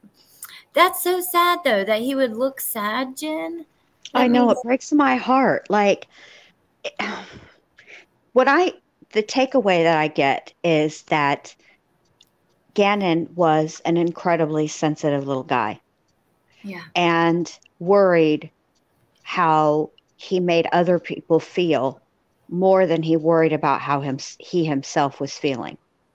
Knowing that somebody was angry or sad or mostly disappointed in him, angry and or disappointed in him seemed to really weigh on his mind. And the thing about I can't speak for every child, but with I do know children who are like that, or, they're not children anymore. Those children seem to not be the discipline problems when they're young, because they don't want to disappoint anybody or to make anybody angry. They don't like the way that they feel when that happens. So I find it interesting. I would really like to know, and I know I'm never going to know this, but part of me wants to know what, when there's arguments with Letecia, what that actually is, what that really means. Do you know what I mean? Like, is Gannon simply asserting himself in a way where he's not agreeing with Letecia? He's saying, maybe, I don't, a food or something, saying that you're going to, and he says, I don't like this or something. You know what I mean? Something small, but to Letecia, anything that is, she's another one. She takes shit like that really personally. Like, I would not take, if a child told me I don't like peanut butter and jelly sandwiches, if I made peanut butter and jelly sandwiches, I wouldn't take that shit personally. I would not be offended, but she would. And I think it would make her angry. I agree. I think it would too. I completely agree. And Christine G, it's me. We do have some new documents coming, but, we just got them, but we haven't got to organize it yet or anything. But this is an interview that was just released of Landen the day after Gannon went missing, and I transcribed it. I just typed it up, most of it, before we started. Okay, this part, Jen. This part was okay. So, Landen says he just wanted to see his baby sister. He didn't care about anything else. Gannon is on a schedule. Gannon does, he's very consistent and persistent. There's not much of a disruptive or anything disruptive to his schedule. You always know what Gannon's going to do. She says, I don't think he went to a friend's house. Detective Bethel, what do you think happened? Landen, I think Tisha knows what happened. You can't tell me. Do you have a kid? You can't tell me if you tell him to go somewhere. You're not going to call and make sure he gets there. Detective Bethel, is that what normally happens with Gannon? Yeah, and Lena's with him, Landen says. Detective Bethel, so who's the one that does the calling and checking up to make sure if they're getting there? Landen, Albert normally does. He calls and talks to him. I don't know if Tisha, I haven't heard from Tisha for quite some time. I've heard her in the background. It's probably been 3 or 4 times. And I know that they have some resentment with Albert being gone, and she wants to know why he's been gone all the time. And that's been a lot of their arguments. She feels like she is here and having to deal with the kids and can't do her stuff. And she has held it. I've heard them on conversations with my two that there's some jealousy on that. And I mean, I try to understand both sides, I can get it, but that's their problem. That's their marriage. That's something that you guys, when I bring it to them, it's my fault. So I haven't been in a position where, I'm single with a kid where I can take them to court. I can't do that right yet. And then Detective Bethel says, okay. Landen says, and I know Albert won't hurt a kid. Detective Bethel, you don't think Albert would do anything. What makes you so focused on? And then she interrupts her and says, my son was 1 pound and 6 ounces. That man, and her voice breaks, and she's crying by the end of this. She says, that man, every single day when my son was in that hospital, 24 to 31 weeks, he didn't miss a day, nor did I. That boy had 10% chance of survival. If he survived, he would be profoundly disabled. He made it through that. Albert has always made sure they had a way. Albert's job has taken him away a lot, so he can provide. And I was selfish at the beginning as a mom, wanting to see her kid every day. I don't want to say use them as a pawn, but you kind of use them at your advantage because you want to see them every day. I don't want to travel all over the world with him for him to see the kids. So, that was our big problem. But he hasn't I don't ever think I've ever heard him. When we were together, he hasn't spanked them. And then her brother steps in and says, he's a good daddy. And it goes on a little bit, but let's pause here for a second. So obviously, even Landen, because we know now after everything that Letecia, like her Google searches, she was fed up with having to take care she of was. it. But it's She was. crazy that Landen knew that on the day after he went missing. This is just, the next day. It's crazy. Like, and she barely talked to him. Right. But this is remember, we've had this conversation about how women, not all women, but generally speaking, women are very detail oriented. And so they will pick, like, talking to my kids, I would pick up on stuff that they said, and conversation with my husband about it later, and he wouldn't have picked up on any of the shit that I was mentioning. Right. And I have to say that it got me right in my feels when she talked about Gannon being in the NICU. My oldest son was in the NICU. He wasn't as tiny as Gannon. He weighed 2 pounds, 4 ounces. And yes, they come in, and it is, when your baby is that tiny, they give you the worst case scenario. My son had to have 2 blood transfusions. It was a lot. And I was young. Yeah. And it is something that really bonds you when you have like my husband was incredibly supportive. We were there every single day. I was there all day because my mom worked at the same hospital. So I would go in with her and then leave when she left. And then when my husband would get home from work, he and I would go up there. And he was incredibly supportive. And I remember when we brought him home, I was scared to bathe him because he was so little. And he, reassured me and all the things. So when Landen says something like that, even though it sounds to me like the source of contention between Albert and Landen, as far as Gannon and Elena go, is Letecia. Yeah.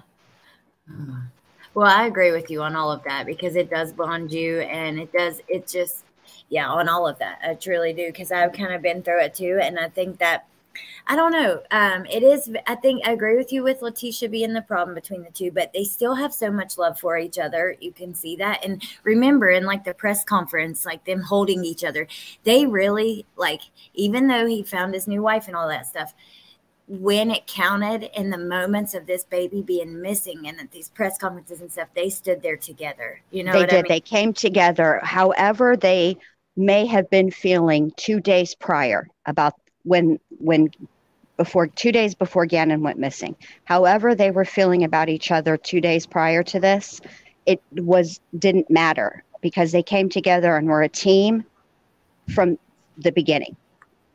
Yep, they were. And I do remember listening to those pretext calls. Remember those where yes, Al was talking to Letecia about stuff that Letecia had sent to Landen. Remember? Text messages and stuff. Yeah. And that's kind of what she's about, right? Like those yeah, that's when she started getting pissed. Oh yeah, because they were working together. She couldn't take that. And then Landen was in her house, and she couldn't take that either. Yes. And then remember, Letecia tells this story, which I think is interesting, because Landen never mentions this. And I waited to listen. I was waiting for this part. Remember, Letecia said that she was working with Landen to get Gannon and Lena back to her? Remember that? They were cahooting, and Albert was mad at her? Yes. Remember that story? Yeah. That she was helping Landen. I do remember that. Oh my God. That's because that's when I came up with their cahooting, their cahooters. Yeah. I didn't remember that was where the cahooting came from, but that's funny. Well, here she kind of throws a couple digs at her. She says, so, after her brother says he's a good daddy, Landen says, I've known Tecia. Me and Tecia played ball together before I knew her, before any of this. And I don't even know how to describe. She had nothing. I think she likes the life, which is cool. And Detective Bethel says, what kind of life does she like? Landen, oh, she's got to have the best of everything. My kids, when we first started, before I got pregnant with Nova, and even this whole time with Nova, I sent money for their birthday. Gannon had a birthday in September, and they went and watched the Angels, whoever was in the World Series, and I sent $200, and he didn't even get a cake. He didn't get nothing. Like, he don't even know where the money went. But she's always got to look the part. She's always got to have the best, which is, it's her, and I'm fine with that. But something ain't right. She told in a conversation, and I've yet to tell Albert, when I was pregnant with Nova sitting in the hospital, she said, when I get to this certain time frame, she's out. She's going to take him for everything he has. Detective Bethel, why would she leave Albert? Landen, I'm sorry, because of her job, her lifestyle, as in freedom. Being tied to one area has compromised her life. She can't just go to the beach. She thinks his kids have put a damper on her lifestyle. Detective Bethel, what did she do for a job? Prior to, she played ball, and she was a teacher. Me and her both were teachers, and we played ball together. And then she ended up, getting a lot more further in her career, and we went separate paths when all this happened. And we ended up being okay after they are together and after a year or so. And I'm like, ain't going to change the fact I'm going to have to see her. It's really weird. Like, when you go around her, she's like, hey, how you doing? And if she's not that way, it's something totally different. Like, you won't never. She's faked pregnancies to come back home. Detective Bethel, when? Last year, her brother says, and this was so interesting to me. So her brother speaks up and says, and whenever they were in South Carolina or whatever, then this is when I believe Al wasn't there. Remember, there was some time that Letecia was said to have had him by herself? Yes. Okay, I think that's when this is, but regardless, when they had the house in South Carolina, there's been times Gannon would be over there. Gannon would be at my house or my mom's house, and she would she'd say Gannon is too much for her. She'd say she can't have him. Bethel says, how long ago was that Gannon was too much? And Brandon says, I can't remember how long it's been, when they stayed at the beach. But she would keep Lena, but Gannon would be over there with us. And Gannon pretty much that entire time they were in South Carolina, I can't remember how long it was, a couple months, Gannon was at our house. Landen says, yeah, he would never leave. Or, yeah, he would never. Hold on. So, apparently, there's a history of Gannon being too much for her. Correct.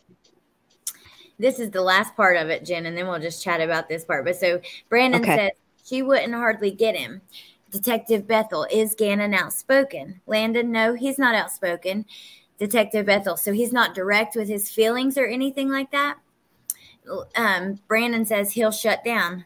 Landen says he'll talk to me. He'll come and he'll tell me basically anything. Bethel says, how does he normally handle conflict?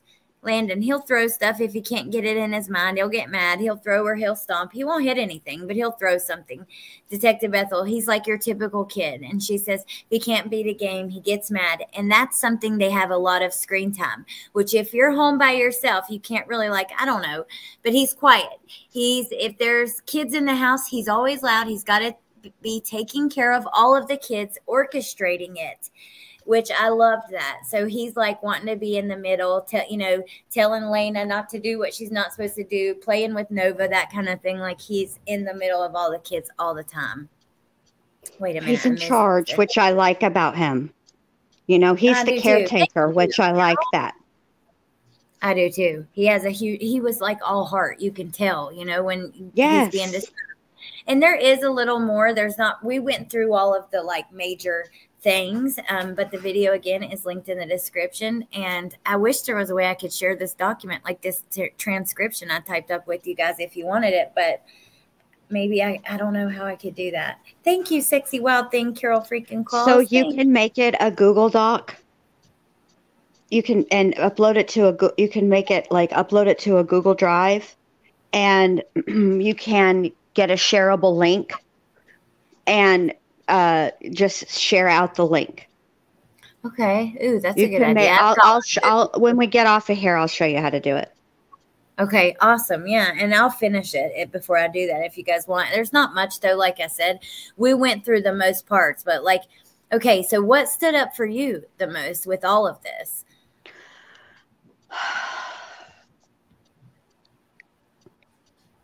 How much insight Landen had into that household, given that her access to the children was pretty restricted. Yeah, that's crazy. That is wild. Thank you, Carol freaking Claus. I cannot believe you. Thank you so much. That is so sweet. Thank you. And thank you, Melody. She says you girls are brilliant. Thank you again, Claus. Oh, thank you. I agree with you. Yeah. That's what it was for me.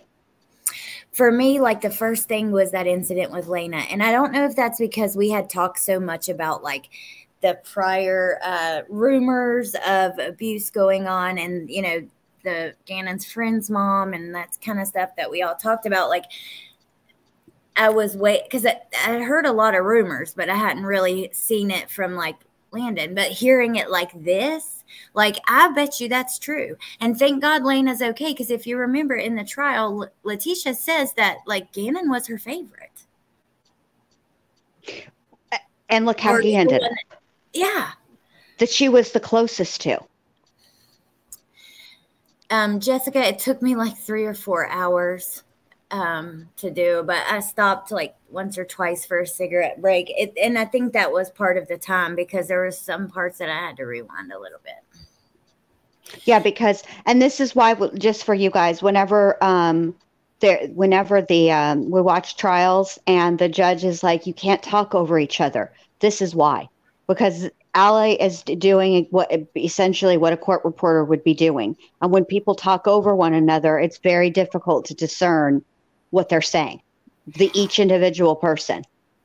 I thought about that today, Jen. I was like, I do not know how they do it, because I really tried to type as she went to like save as much time, but I couldn't. I had to keep pausing. But she talks pretty fast too. Like in a few seconds, it's a lot. She does. She is a fast talker, but she had so much insight into that house, and it just and it mainly into the dynamics. Yeah. You know, it seems to me like they both, Albert and Landen, did really try to co-parent. And listen, being on the same page as parents is difficult, even when under the best of circumstances, even when you live in the same house. Yeah. Not, you know, people just don't always agree on what the best way to handle a situation is. And let's be honest, kids do not come with the owner's manual. They don't. Or instruction manual. They just don't. And you have to figure it out. And then you have the likes of Letecia, who is incredibly insecure and highly jealous of Landen. And I suspect that there is an element. Yes, I do think the lying about being pregnant was manipulative. But I also think there was a part of Letecia that wanted to have a child with Al as some sort of, then her and Landen would be equal, because she has, you know what I'm saying? Oh, and also it would tether Al. Yeah, exactly. Wicked West says, it's not. I was raised by my stepdad. He was awesome to me. I felt so guilty for years. Why, despite the mama drama and mother-in-law, I couldn't bond with his kids. I think that's the one Christine wanted me to read. And then, yeah. Oh, my gosh. It's just crazy to hear all of it and see it all. And I don't know. I just don't know how Landen does it. I really don't. I feel for her so much. And I just know she felt really helpless on this day, because this is one day later. She had just gotten there. You know, at this point, Letecia was still at home, and she was feeling like Letecia did something, but she was also feeling like she couldn't say anything, because we learn when she does. Like, can you imagine you telling your ex, hey, the kid came, you know, one of our kids came to me and said that your wife, she woke up and your wife was holding a pillow over her face. And by the way, her lip is bruised. And your ex being like, excuse me, you need to call her right now and apologize. That is absolutely wrong and ridiculous. Like, there was so much wrong, and Landen's her motherly instinct kicked in, because the story from the beginning was messed up. Okay, first you have he can't talk to anybody or go anywhere or do anything because he's grounded. That was the first part of it, right? Then you have the added that he stayed home from school because he was sick. So he's grounded and he's sick, but you let him go to a friend's house? Yeah. Grounded, sick, and can't have his phone to even talk to his mother, but he can go to his friends. Why was he grounded so much too? Like, I believe because Al was at work, so it was probably Letecia doing most of it. And I think she was just so hateful and so even Landen said she was resentful, right? So she could feel that and see. She was so resentful that she probably grounded and got onto them for everything. Yes, and I think that I think it was basically, and I think this is where the conflict came in. I think that it was basically Letecia's word against Gannon and Lena as far as what they did or did not do, right? Whether they did a chore, didn't do a chore, talked back or didn't talk back. And I have a very strong suspicion that whenever Letecia needed backup, she used the other person in the household that she manipulated the shit out of, Harley, and would call Harley in to testify. And of course, Harley, knowing that Al's going to leave, just and that she's going to have to deal with her mother, sides with her mother. And I think at the end of the day, I think that household, all of them learned very quickly that they all walked around on eggshells around Letecia. Oh, yeah. 100% that agree. It was easier for them to not do what they wanted or just go along to get along than to put up resistance. But I will say, children every once in a while will buck up and say no, or that's not how it happened. And for Letecia, that is all normal household conflict. When you have multiple people living together, and that people don't always have the same perception or agree on a situation, and that's normal. And you resolve it. It's smart with me sometimes, you know what I mean? And I'm like, hey, no, you don't talk to me like that. But of course, that's all normal. But to Letecia, she doesn't see it that way. To her, it is a personal affront. That's why it's when she talks about the things that when she really listen, when she describes that candle incident, not so much to whether it makes sense or not, because at the end of the day, that story has so many holes. You could drive a semi through it, right? It doesn't make any sense. But listen to the way that she tells it. It's like all of it is a personal affront to her. Even if she were telling the truth that Gannon had an accident, she took it personally. You can hear it in her voice. She acts as if the children doing regular children things, they're doing it intentionally to make her angry. Meanwhile, according to everybody that met those dogs or was around the house or whatever, the dogs were completely out of control. They were peeing and pooping in the house. That's out of control to me. I understand accidents and housebreaking and all that. I've been through. I've got dogs, and believe me, I love my little furry family. I do, but I would never be making children scrub walls while the animals were shitting and peeing on the floor. Like that's out of whack to me. Yeah, makes no sense. Okay, this is the one Christine wanted me to read. Wicked West says, I was almost a stepmom once. And I will be honest, the mother and the mother-in-law put such a divide with me, his kids and my kids, and I honestly wasn't liking his kids. I left. Hard to say that. She said, I'm so proud of myself now. I was honest with myself and I left. I never wanted to hurt his kids. I just couldn't get close to them. And I think that it's awesome that you were honest and you did that because... I just in the long run it was, but as much like that's a hard thing to admit. It is, absolutely. And you're incredibly brave to have done that, to be on and to know yourself that way, and then to come in and admit something like that, because I think that that happens more often than not. And I think that you did the best thing for everybody, but most importantly for the kids to have not stayed. Yeah. I agree with you, and I love when people are like brave enough to like criticize themselves or like own the parts of themselves that aren't like so beautiful. You know what I mean? Or the Mm-hmm. most. I just love that. I think that it's shows humility or humbleness, whatever you want to say. Jay Lord says Harley is quite manipulative in her own right. Using a baby voice, she was very much her mother's wingman. How do you feel about that? How do you feel about her inserting Harley into the story about cleaning the carpet and removing the carpet and stuff? And what do you think, Jen? Well, what I will say is I think that she inserts Harley because she knows that she has Harley under her thumb, and that Harley will go along with her story.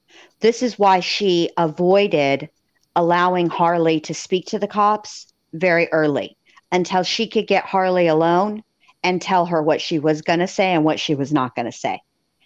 I think as far as Harley goes, remember, Letecia raised her.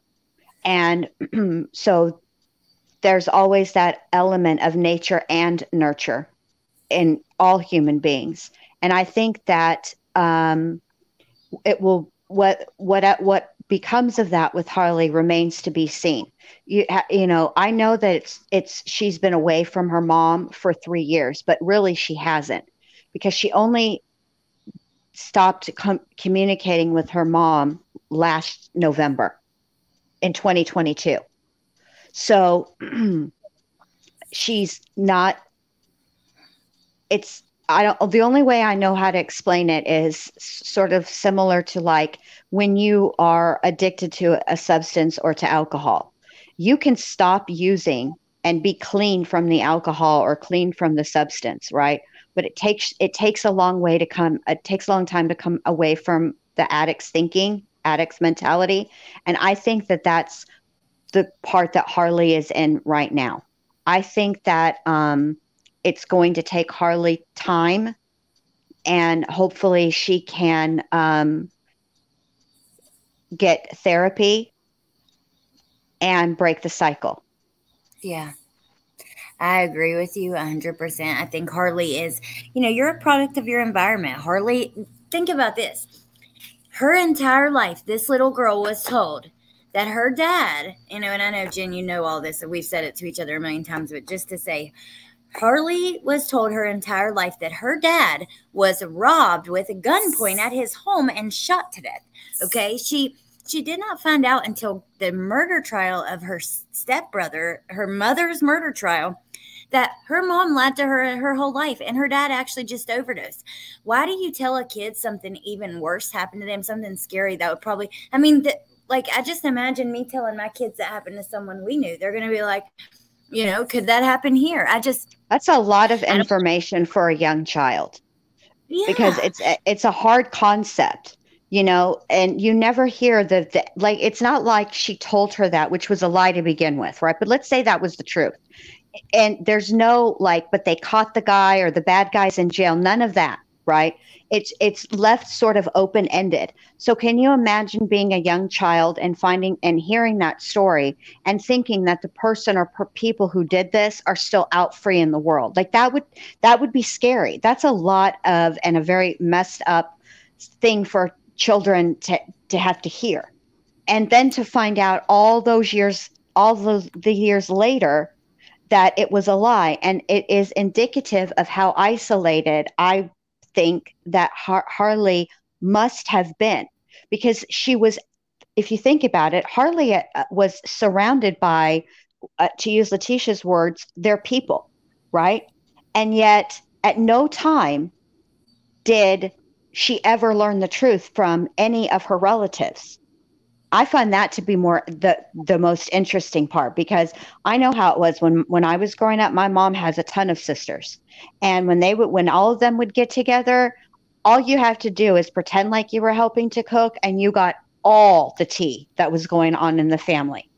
Current tea, past tea, maybe potential future tea, all that when the sisters got together.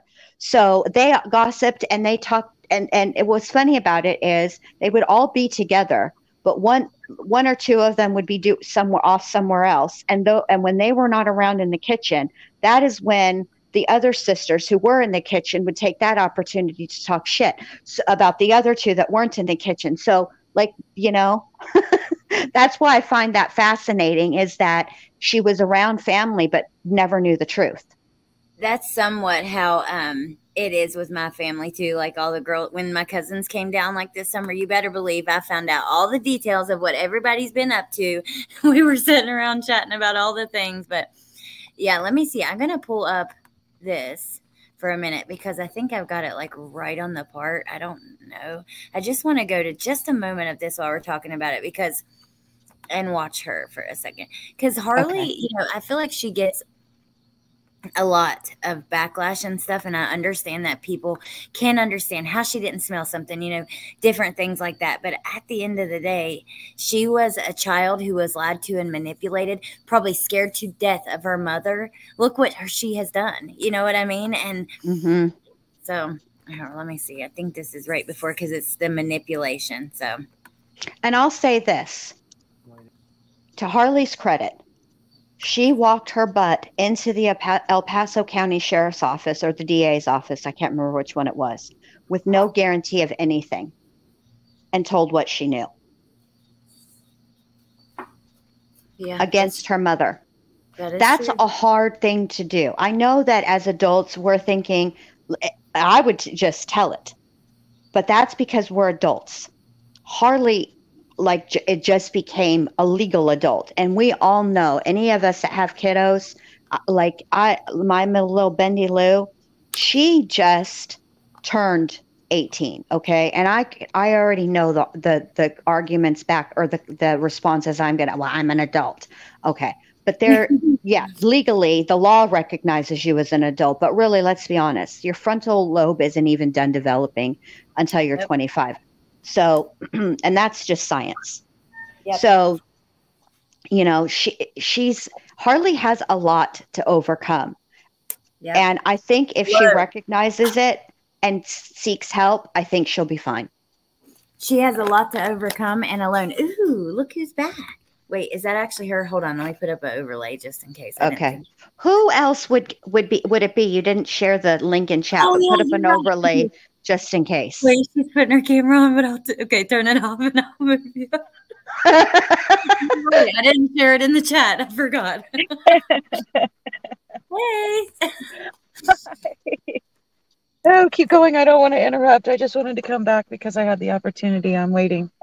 Well, we're talking about Harley, and I'm about to play part of her testimony, but we were just talking about how she was manipulated her whole life. She's been thrown under the bus the whole way, how Letecia intentionally places her, helping her clean the carpets and things like that. So, yeah, we're just talking about that, and I'm going to play her in the court. You got anything on that, though, before I play it? Tell about the proffer agreement, Jen. Would you tell about the proffer? Did she or did she not go into the DA's with no deal? She had no deal. No, I mean, the proffer itself is a deal. And it just basically it's like a limited time contract. And the purpose of it is to encourage someone who they being the district attorney's office could charge with something if they chose to, but it gives that person the potential, the person that they could potentially charge with a crime. It gives them an opportunity to spill their guts. And, the rules are, if you're not entirely honest, if you're not 100% honest, then, then we will charge you, but it's an opportunity. And so when Dave Young was saying, do you know why you weren't charged? And she says, because I told the truth. I understand how she kind of confused that. But the truth is they still could have charged her. They just wouldn't have been able to use the exact details that she said during the proffer against her. They still could have charged her, but there was a 3-year statute of limitations. So that with a proffer, you can't use that against them, whatever they come forward with? Correct. Okay. Yeah, I can't use their statement against them. Right, which is that's the motivation for them to be 100% honest. Right. Oh, wow. Okay, that makes sense. Sexy But Wild it's Thing Claus said, didn't she sign Well, a I property distracted you guys. agreement? So yeah, thank you for explaining that because I didn't even know that. Yeah. Okay. Yeah, because they were going to charge her with accessory. And I think a lot of that was just based on the fact that she was, riding shotgun in the moving van. And there were, just her not cooperating. And, do you guys remember hearing, when Harley got a little snippy on the evening of the 28th around 10 o'clock, once she finally let people in the house and they started searching, after they took Lena back to the Yes. Okay, sorry, weirdos driving by. But what the hell was I saying? That was weird. With Harley, the way that she was acting after they took Yeah, Lena. she was a little snippy, and that made people look at her sideways. People being detectives, right. And that she wasn't cooperating. It was off-putting to detectives who are just trying to, and we're going to go over all this in that document that we're going to review. But a lot of times in those reports from the detectives, it's not, we were watching Letecia, it's we were watching Letecia and Harley. And I understand why they thought that. Now, obviously they changed their mind down the road, but they were looking real hard at Letecia and Harley both. And another thing that I think people miss is, remember when the guy came in from Rhode Island and they were talking about moving van number 2, the one that Letecia drove across the country. Yes. That suitcase was directly behind the driver's seat. That's where they found the Blue Star alerted, basically. Right. The suitcase was directly behind the driver's seat, and there was a Wow. partition, but there were holes in it. And so, that's Were the another holes thing, from the cab? from the cab to the I'm back. sorry. Yes. Just See, I've okay. never Wow. never seen a U-Haul like that. Because when we packed my mom's stuff up, okay, when she passed away, and I couldn't smell anything in the back of that moving van, okay? But I'll never forget when I opened the moving van because my sister was going to take some stuff. The whole moving van smelled like my mom. It was a good smell, but I couldn't smell it from the front seat of the U-Haul. That's why I was confused. That's why I didn't understand. Why did people think she should have smelled something? But now that you're saying there's holes, see, look at how thorough and how much we've talked about this. And I didn't know about no dadgum holes. I didn't either. And can we take a second and address Shelly's comment, because we are going to talk about all that stuff very soon. But right, and remember that she had the air conditioner set very low. For somebody who loves the heat, she had it set to a low temperature very high. She was trying to regulate the temperature as much as she could, and they were also feeding CBD treats to the dogs. I mean, there were a lot of factors that anybody who tells you whether or not Harley could smell the odor of decomposition is lying to you, because they don't know. There's no way for anyone on this, even the scientist is like, yeah, it's possible. That doesn't mean that she did. right. At some point, of course we're skeptical. It's true crime. Well, what if she smelled something but did not recognize it as the odor of decomp? Right. Do you know what I mean? Right. And the power of denial is strong. And the power of being afraid of your mom, Yeah, is even stronger. Shelly says, have you read Lena's statement when she said Harley and Letecia had to carry Gannon to bed because he was so sick? So I have read that. Right. That's why I wanted to address it. So we have read that, and we're going to go over it. But if you watch the trial, it actually came up a couple times that Lena may have possibly helped Letecia. This came up in her interview with the FBI guy when she was arrested, that long interview. What's his name? Grusing. I loved him. He was great. But there was like little comments made, and we had all wondered, well, it's actually, I think that whoever put that document out got it wrong because it was redacted and it said that blank and blank, but it was Lena. It was Lena. Here, can you explain it? I'm curious because I know you'll Yes, do it. ma'am. Yeah, yeah. And I want to start by saying, Shelley, do not take this wrong in any way. You know, that's one of the things that is so great about this channel and these people in this chat is that, you know, especially in a case with so many twists and so many turns, it is easy to get information wrong. And I know that on that other channel, you know, Big D's channel, uh, sorry, I won't, you guys, because that's not the point. Anyway, on that other channel, it was said the other night while they were reading Lena's statement, okay, in that document, Lena's name is redacted, Harley's name is redacted, Landen's, Albert's, everybody's but Letecia's. And so they were guessing that what it said is that Harley helped Letecia bring Gannon down the stairs. And then they took it a step further and said, you know, I know people think it was Lena, but there's no way an 8-year-old could have done that. That it's misinformation. It's not true. And I'm not saying they did it on purpose. Everybody has a right to be wrong. This is how we learn together. But I can tell you with 100% certainty, even you can even tell if you really study that document, you can tell whose name it is by the length of the redaction mark. And it came out in the trial. Lena helped Gannon Lena helped Letecia bring Gannon from Lena's bed down to Gannon's bed. Yeah. And that is heartbreaking. Unfortunately, it is true. Lena is the one who helped her. Harley was at work. She wasn't home yet. Yeah. And but it's just so easy, even that small of a detail, it's so easy because it's presented as fact on that other channel, and it's just not true. Unfortunately, I mean, not that it would be fortunate if it really were Harley. It's right. Unfortunate whoever it is. But the truth is that Lena helped Letecia bring Gannon from Lena's bed down to Gannon's bed. And then Harley came home, and then Letecia and Lena gave Harley the details of what happened because Harley was confused about what actually happened for most of the night. You know, yes.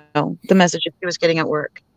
So Shelley, please don't take, like, in no way, like, I hope, Shelley, that you're as okay as we are when we find out we had a detail that was a little bit off, but then we go back and then we figured out where we were off, and then it all kind of comes together like a puzzle. That's all we're really doing together is putting puzzles together. And this case is one hell of a puzzle. It definitely is. And we're going to go through that document and talk about like her interview, but no, Jordan. So this happened the night before. I don't know if he had been drugged or what. We know there was hydrocodone in his system, but Lena says that his legs weren't working and he was like, his legs weren't working. That's why she helped carry him. And then the officer even goes as far enough to say that she asked, how was he laying? And Lena laid out like, and laid herself, laid down and showed physically with her body how he was laying. So it was definitely Lena. She even describes like in that same interview, how it looked and that kind of thing. Right. And it was presented that Harley helped Letecia carry Gannon's dead body down the stairs. He was still alive. He was most likely drugged. That makes the most sense. I can't say, I can't show you in one of the documents or interviews or testimonies or, all of those points that we use to make sure that we're right with these details. But we saw him, that was the night of the 26th.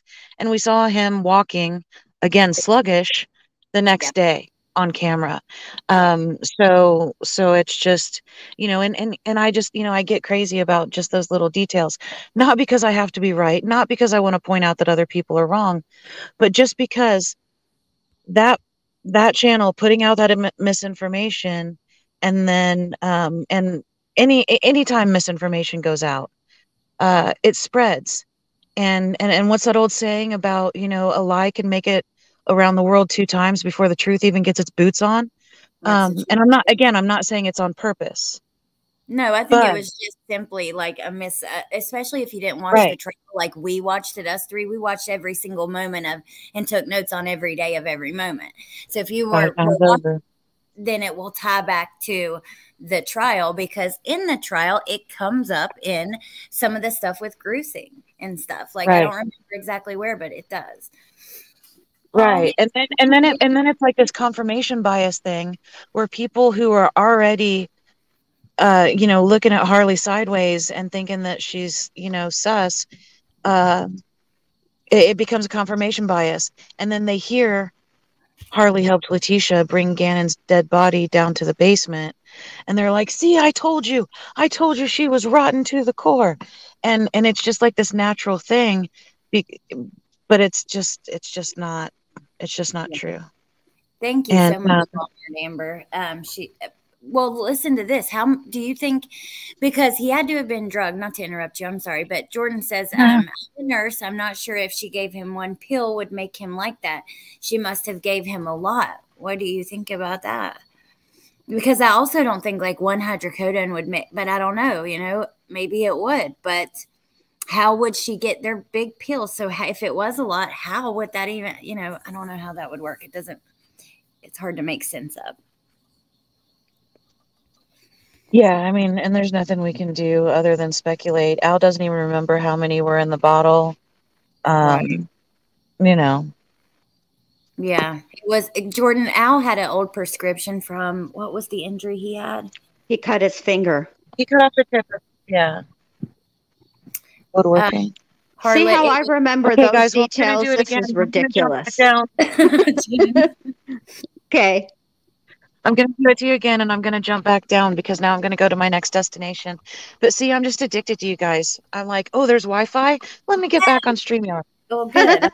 Came back. I wanted to tell you too, Allie, if you want to send me that document, the transcription, I will put it on crimecurious.com and make it, you know, I'll put it with the rest of the downloads. Okay, yes, I definitely will. Oh, there you go. That's a good idea. I didn't think about that. Yeah, that's perfect. Just email it to me and I'll put it up on the website tonight. Because, you know, we encourage everyone to do their own research and come back and let's all discuss it. Yeah, absolutely. And then I'll email it to you tonight. And then if I go back and get the last part, I'll email that part. You know, there's not, like I said, most of the information is in what we went through, but at the very end I did cut off, which is, you know, Al comes back in and stuff, or Al comes in the room. But okay, awesome. Thank you so much. Aries says, where are you heading, Crime Curious? I'm taking my son home. All right, well, drive safe. I will. Say hi, my son. Hi, my son. Hey, son. Can you tell he's mine? Yes. Okay, guys. I'll talk to you next time. Okay. All right, babe. Bye. Bye again. Oh, by the way, who was it? Was it Aries? Oh my gosh, I can't remember who it was now, but last time I was leaving, somebody said something in the chat about don't go. Oh yeah, I saw that. Oh no, I feel bad because I can't remember who it was. It was hilarious. I saw that. I think it was Trish. Oh, it was Trish Eddy. Yeah, it was Trish Eddy. That's who it was. That's funny. All right. And I just listened to that too. Okay. All right. I love you guys. Bye. Bye. Bye. Jen, I've had you forever, so I'm going to let you go in a minute, but let's just watch like a minute of this because it's called the manipulation part of her testimony. I think it'll be interesting. Okay. Remember, Letecia was even flipping off and doing her shit with her daughter up in this thing. Letecia sucks. The end. Yes, she does. This morning, you talked about learning about how your father actually died. Do you remember that? Yes. Is that what we're talking about? The manipulation that's been going on for years is finally coming to your realization? Yes. And do you remember when you were talking to us back in August, the questions I was asking you about why we were considering filing charges on you? Yes. Do you remember me asking you, what would you explain to a jury about driving cross country with a body in a suitcase in the back of that van? What would you tell the jury? Do you remember that question? Yes. Tell this jury Whether or not you knew that Gannon's body was back in that van and why. The thought just never came across my mind. I just never thought my mom would do that. I didn't see her to be the person to do that. So I never even like questioned it. Like it just never came up. And what would happen if you did question it? She would just say like, don't question me, like saying it was back talking her.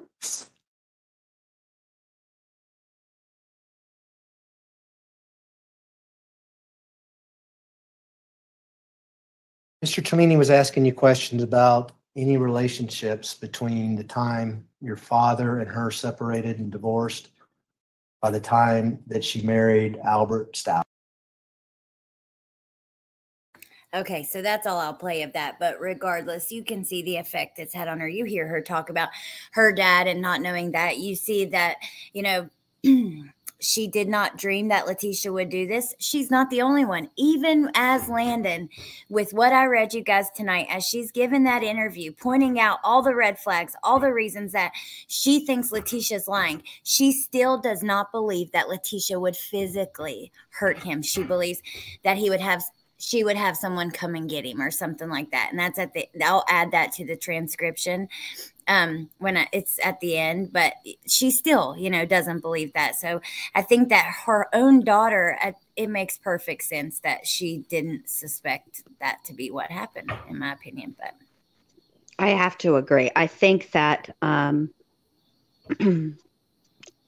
think Harley explains it. And I'll tell you what, if I'm wrong about this, at some point, you know, people are going to keep, not everybody, but there will be people that will keep up with Harley. But I can promise you that if Harley ever pulls any type of shenanigan because of her connection to this case, it will make the news.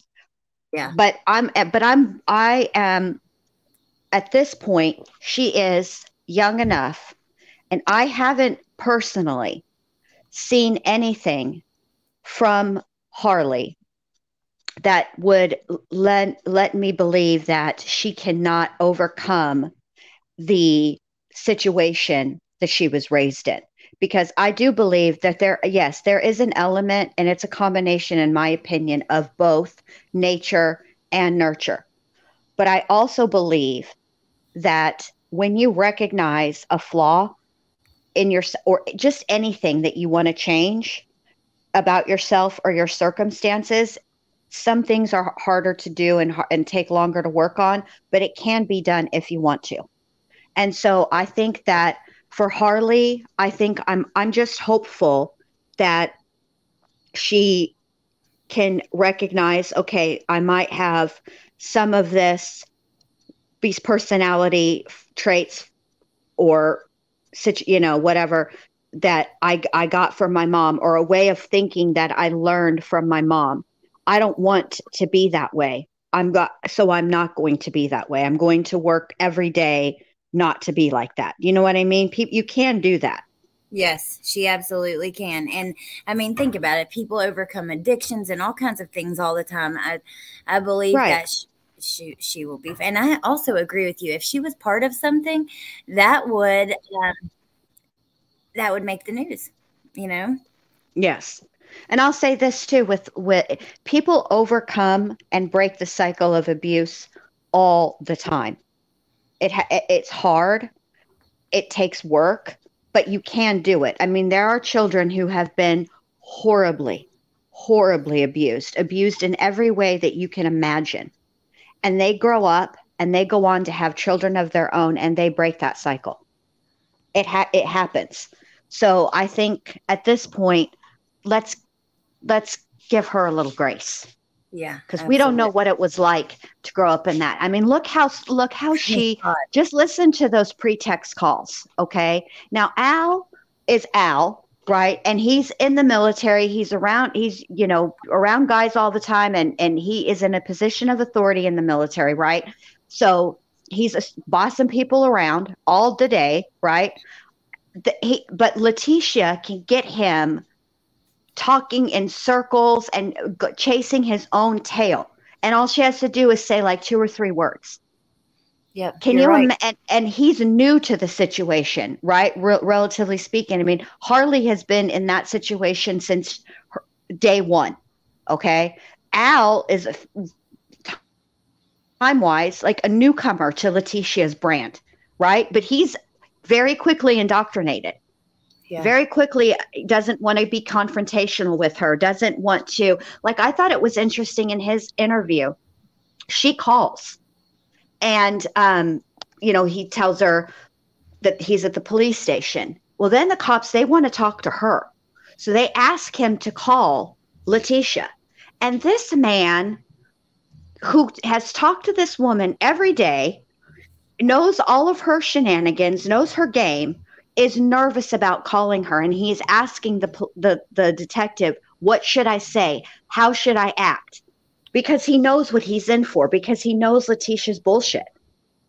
Oh God. Yeah. Well, it would be, like I said, like, the people that make you do like mental gymnastics, you're just completely exhausted after that's just her on steroids. Like, she's like that on steroids. You know what I mean? She's like being on steroids doing mental gymnastics.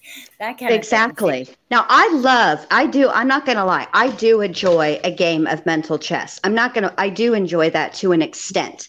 But when it comes to the people that I live with on a day-to-day basis, my family, even my parents, extended family, I don't want to have to play mental chess with those people. Or your friends. Or my friends. Day-to-day stuff. Yeah. Right. I don't want that type. It's too exhausting. And I just don't want to do it. Because on some level, it means I don't trust you. And I don't have people in my circle that I don't trust. No, me neither. Period. Okay, now before we go, I wanted to share a link with you guys. So True Crime Investigates, he's been on the panel before, but he's done a lot of Delphi stuff. He had a video that's coming out tonight that's like a reenactment of the probable cause affidavit and stuff. So I was going to share that. If you guys are interested in Delphi, I think that it will be pretty interesting. I'm definitely going to check it out. I know it was going on like while we were live. So, but yeah, it's going in the chat now. You guys check that out. And then all the links that the mods dropped and the Nightbot for your channel, Jen. Please go check out Jen's channel and another Jen's channel, the Word Case Studies and Crime Curious. They have excellent channels.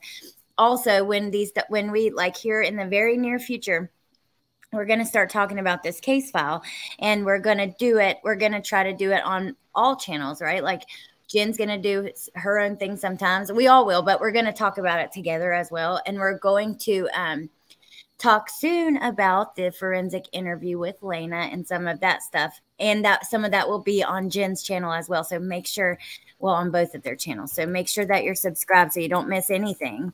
And then I'm going to drop them one more time in the chat. And then is there anything, Jen, you have before we go that you want to add? Yes.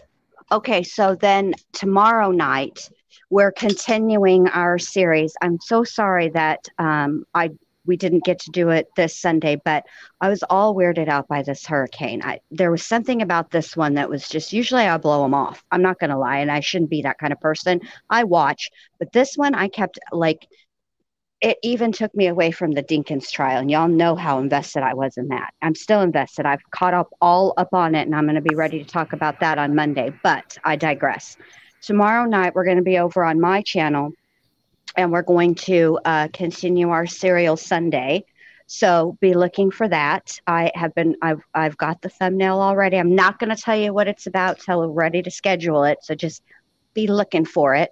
And then I'm also working on a video just because I don't know how long this judge is going to take deliberating for Dinkins, but there's also that other trial that happened in South Carolina with the same judge who heard the Murdaugh trial. I just love him.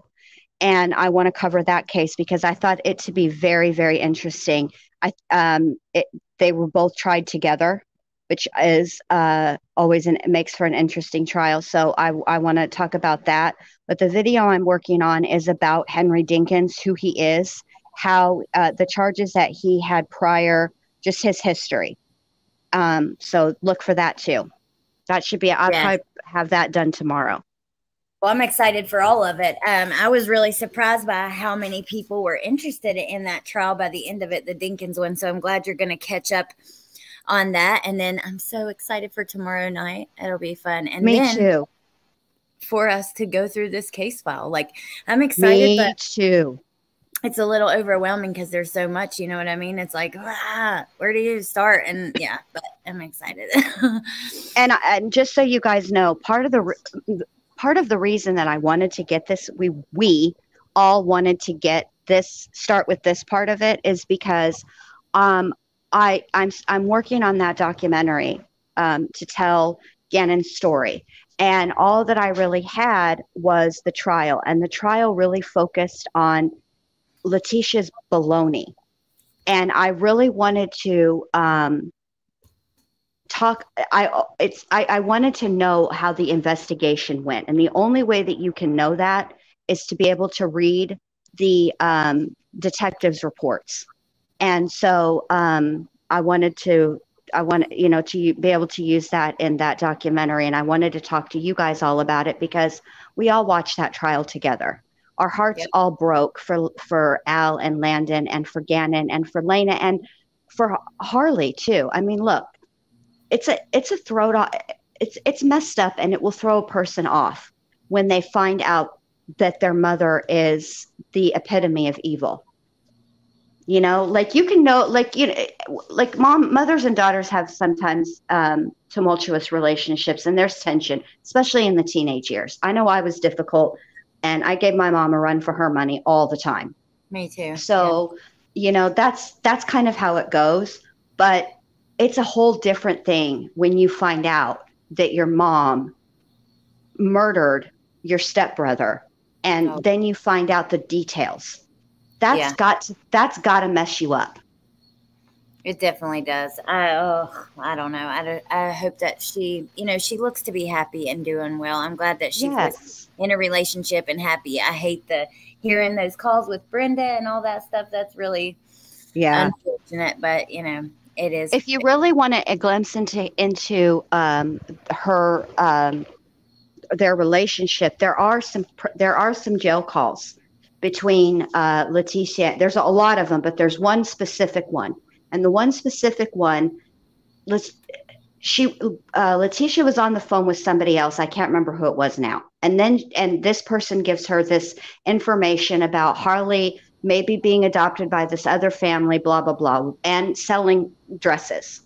And Letecia is pissed. And she gets on the phone with Harley, and Harley calls her mom, and here comes Letecia. And I can't make my voice do what she did, but it was so cold. She said, "Don't call me mom." And it was fucked up to begin with. Sorry, Allie. It was messed up to begin with, but it was how cold her voice was. That is just a tiny little glimpse into their relationship. It was messed up. Yeah, I did not. Well, see, I was not too keen on listening to all that stuff because it was hard for me to focus and actually hear it all. I want to try to get some of it ourselves. Yes, but, I do too. Yeah. And Thistle, thank you for being here. And you're right. Thank you guys who helped us get the case file. I cannot say thank you enough. You guys are awesome. I can't wait to go through it with you guys. And yeah, I'm just I forgot that part as well. Thank you guys so much, because I think when we go through these together, all of us, I think we're going to have a better understanding of the investigation, because the trial is part of it. It talks about the investigation, but it's really pared down. And I'm so grateful that you guys were able to help us. Thank you so much. We really, really, really appreciate it. And the documents are for the people. So we're not going to lord over them for forever. We just want an opportunity to go through them, and we just got them yesterday. Yes. And also, Jen, I remember, so when I started my TikTok, I had been watching YouTube, not lives. I don't think there were lives. I was watching the Unmasked series. When I started watching lives, was Amber and Kelly were some of the first, actually. But I was doing little TikTok videos and watching WTAF with this case, Plunder, Unmasked, Oh, yeah. And I remember Orrin and Orson West had not been missing long. And I remember like the day Gannon went missing. I remember Plunder put out a video like that day or the next day. And I followed it from then. I can remember like details. Like I remember when Letecia was arrested, he had not been found yet. And like the press conference. And I remember just sitting on the couch crying because he was the same exact age as Trenton at the time. And yeah, it's a case that like, it's been years. You know, I remember when she had her pretrial hearing, I covered it on my channel. There were no cameras allowed, but there were live tweets. And when we were reading through it, like I'll never forget because we didn't know anything about the condition that he was in. And I'll never forget, we heard about the defensive wounds on his hands. And like, I cried, you know, everybody cried. It was so, it's never heart-wrenching. Yeah, it is. And it's been like a really long journey. I'm just happy to be able to see it all, to get to go through every little detail with you guys. Like, yeah, I'm excited because there's those cases that just become like part of you. This is one for me, like for sure. 100%. Gannon was, even though I followed it all, because when they charged Letecia, you know, Gannon hadn't been found, and those are difficult cases. And I was like, what, you know, I was waiting to hear what they had that would make them. And yes, Aries Pork, Sauron does. Yeah. Sauron and Letecia would make, although I'm not sure because they both want to be in charge. That might be a problem. Oh, well, too bad, Letecia. Anyway. So, I remember thinking, what did they find? And I followed it, and then they found him, and they found him in Florida. And I thought to myself, my God, you know, Gannon's case got to me. And then when we heard, and then learning things in the trial that we didn't previously know, like the order of the events, that was, you know, I remember that and I remember me and Allie both were just like shocked because we thought for sure that it was a different order. I'm still shocked, Jen. I still am like, what? Yeah, me too. And the one question, and there always is our questions at the end of the trial, is that damn candle. I have made peace that I'm never going to know, because even if I were to like ask Letecia, you know, she'd just give me some flim flam BS story and, you know, give me the runaround for 11 billion hours. So then I would just get frustrated and be like, I'm out. Yeah. But well, you know, like for me, that's the one thing left over from the case that just never did get answered. Like what the hell was with the candle? I know. What was the truth of what happened there? What actually started in general? What started this? What was the floor? We know that I believe she was just trying to cover up the blood, but what was the order of all that happening? Why was it on the couch, on the floor? Like yes. It sucks because we never will unless one day she was to tell the truth. Yeah, but even if she did, we wouldn't. It's about like Chris Watts, you know, like everybody wants to know, but then you know that Chris Watts is a lying liar mouth who tells lies. So even if he did say, we'd be still side-eyeing. So I don't think that there would ever be able to be resolved with some of these cases and some of these questions because of the person that we need to, you know, that knows the truth, but we can't trust them because they're lying liar mouths who tell lies. Yeah, I know you're right. But I can't think of anybody I would rather, like, you know, discuss this. I'm glad that thank you guys again so much for helping us to get these documents and letting us, you know, get some questions answered, because there were other ones, but you know. Yes, absolutely. Thank you so much. I'm so glad to do it with you and Curious Jen. Get down. Hey, sorry, Johnny. you guys. Mac Dunn woke up from his nap choosing violence. He's trying to get after Alice, and then he tried to type on the computer. So thank you guys for being here. Well, I'm gonna let you go. Take care of them. I'm sure that Bentley's hopefully he's asleep, but I don't know. I got to figure out what's going on there too. Yes. All right. I love you guys. Thank you for being here. Thank you, Jen. Make sure you check out the channels we dropped. And yeah, I'll see you really soon. Bye. Bye. And thank you. Wait. Before you go, I got to say this again just because Okay. I want to. Thank you to Lawnerd Amber and Jordan and Sexy Wild Thing Claus and Sexy Wild Thing Claus again and Daisy and JoJo and Pepper and LJ Sunflower, Tamara, Glowbug, B Crumbs, Katrina, Donna, Lynette, and I know MK and I think Nate Gifted. Thank all you guys. You guys rock. Thank you so much. I really appreciate you. Okay. Bye. Bye.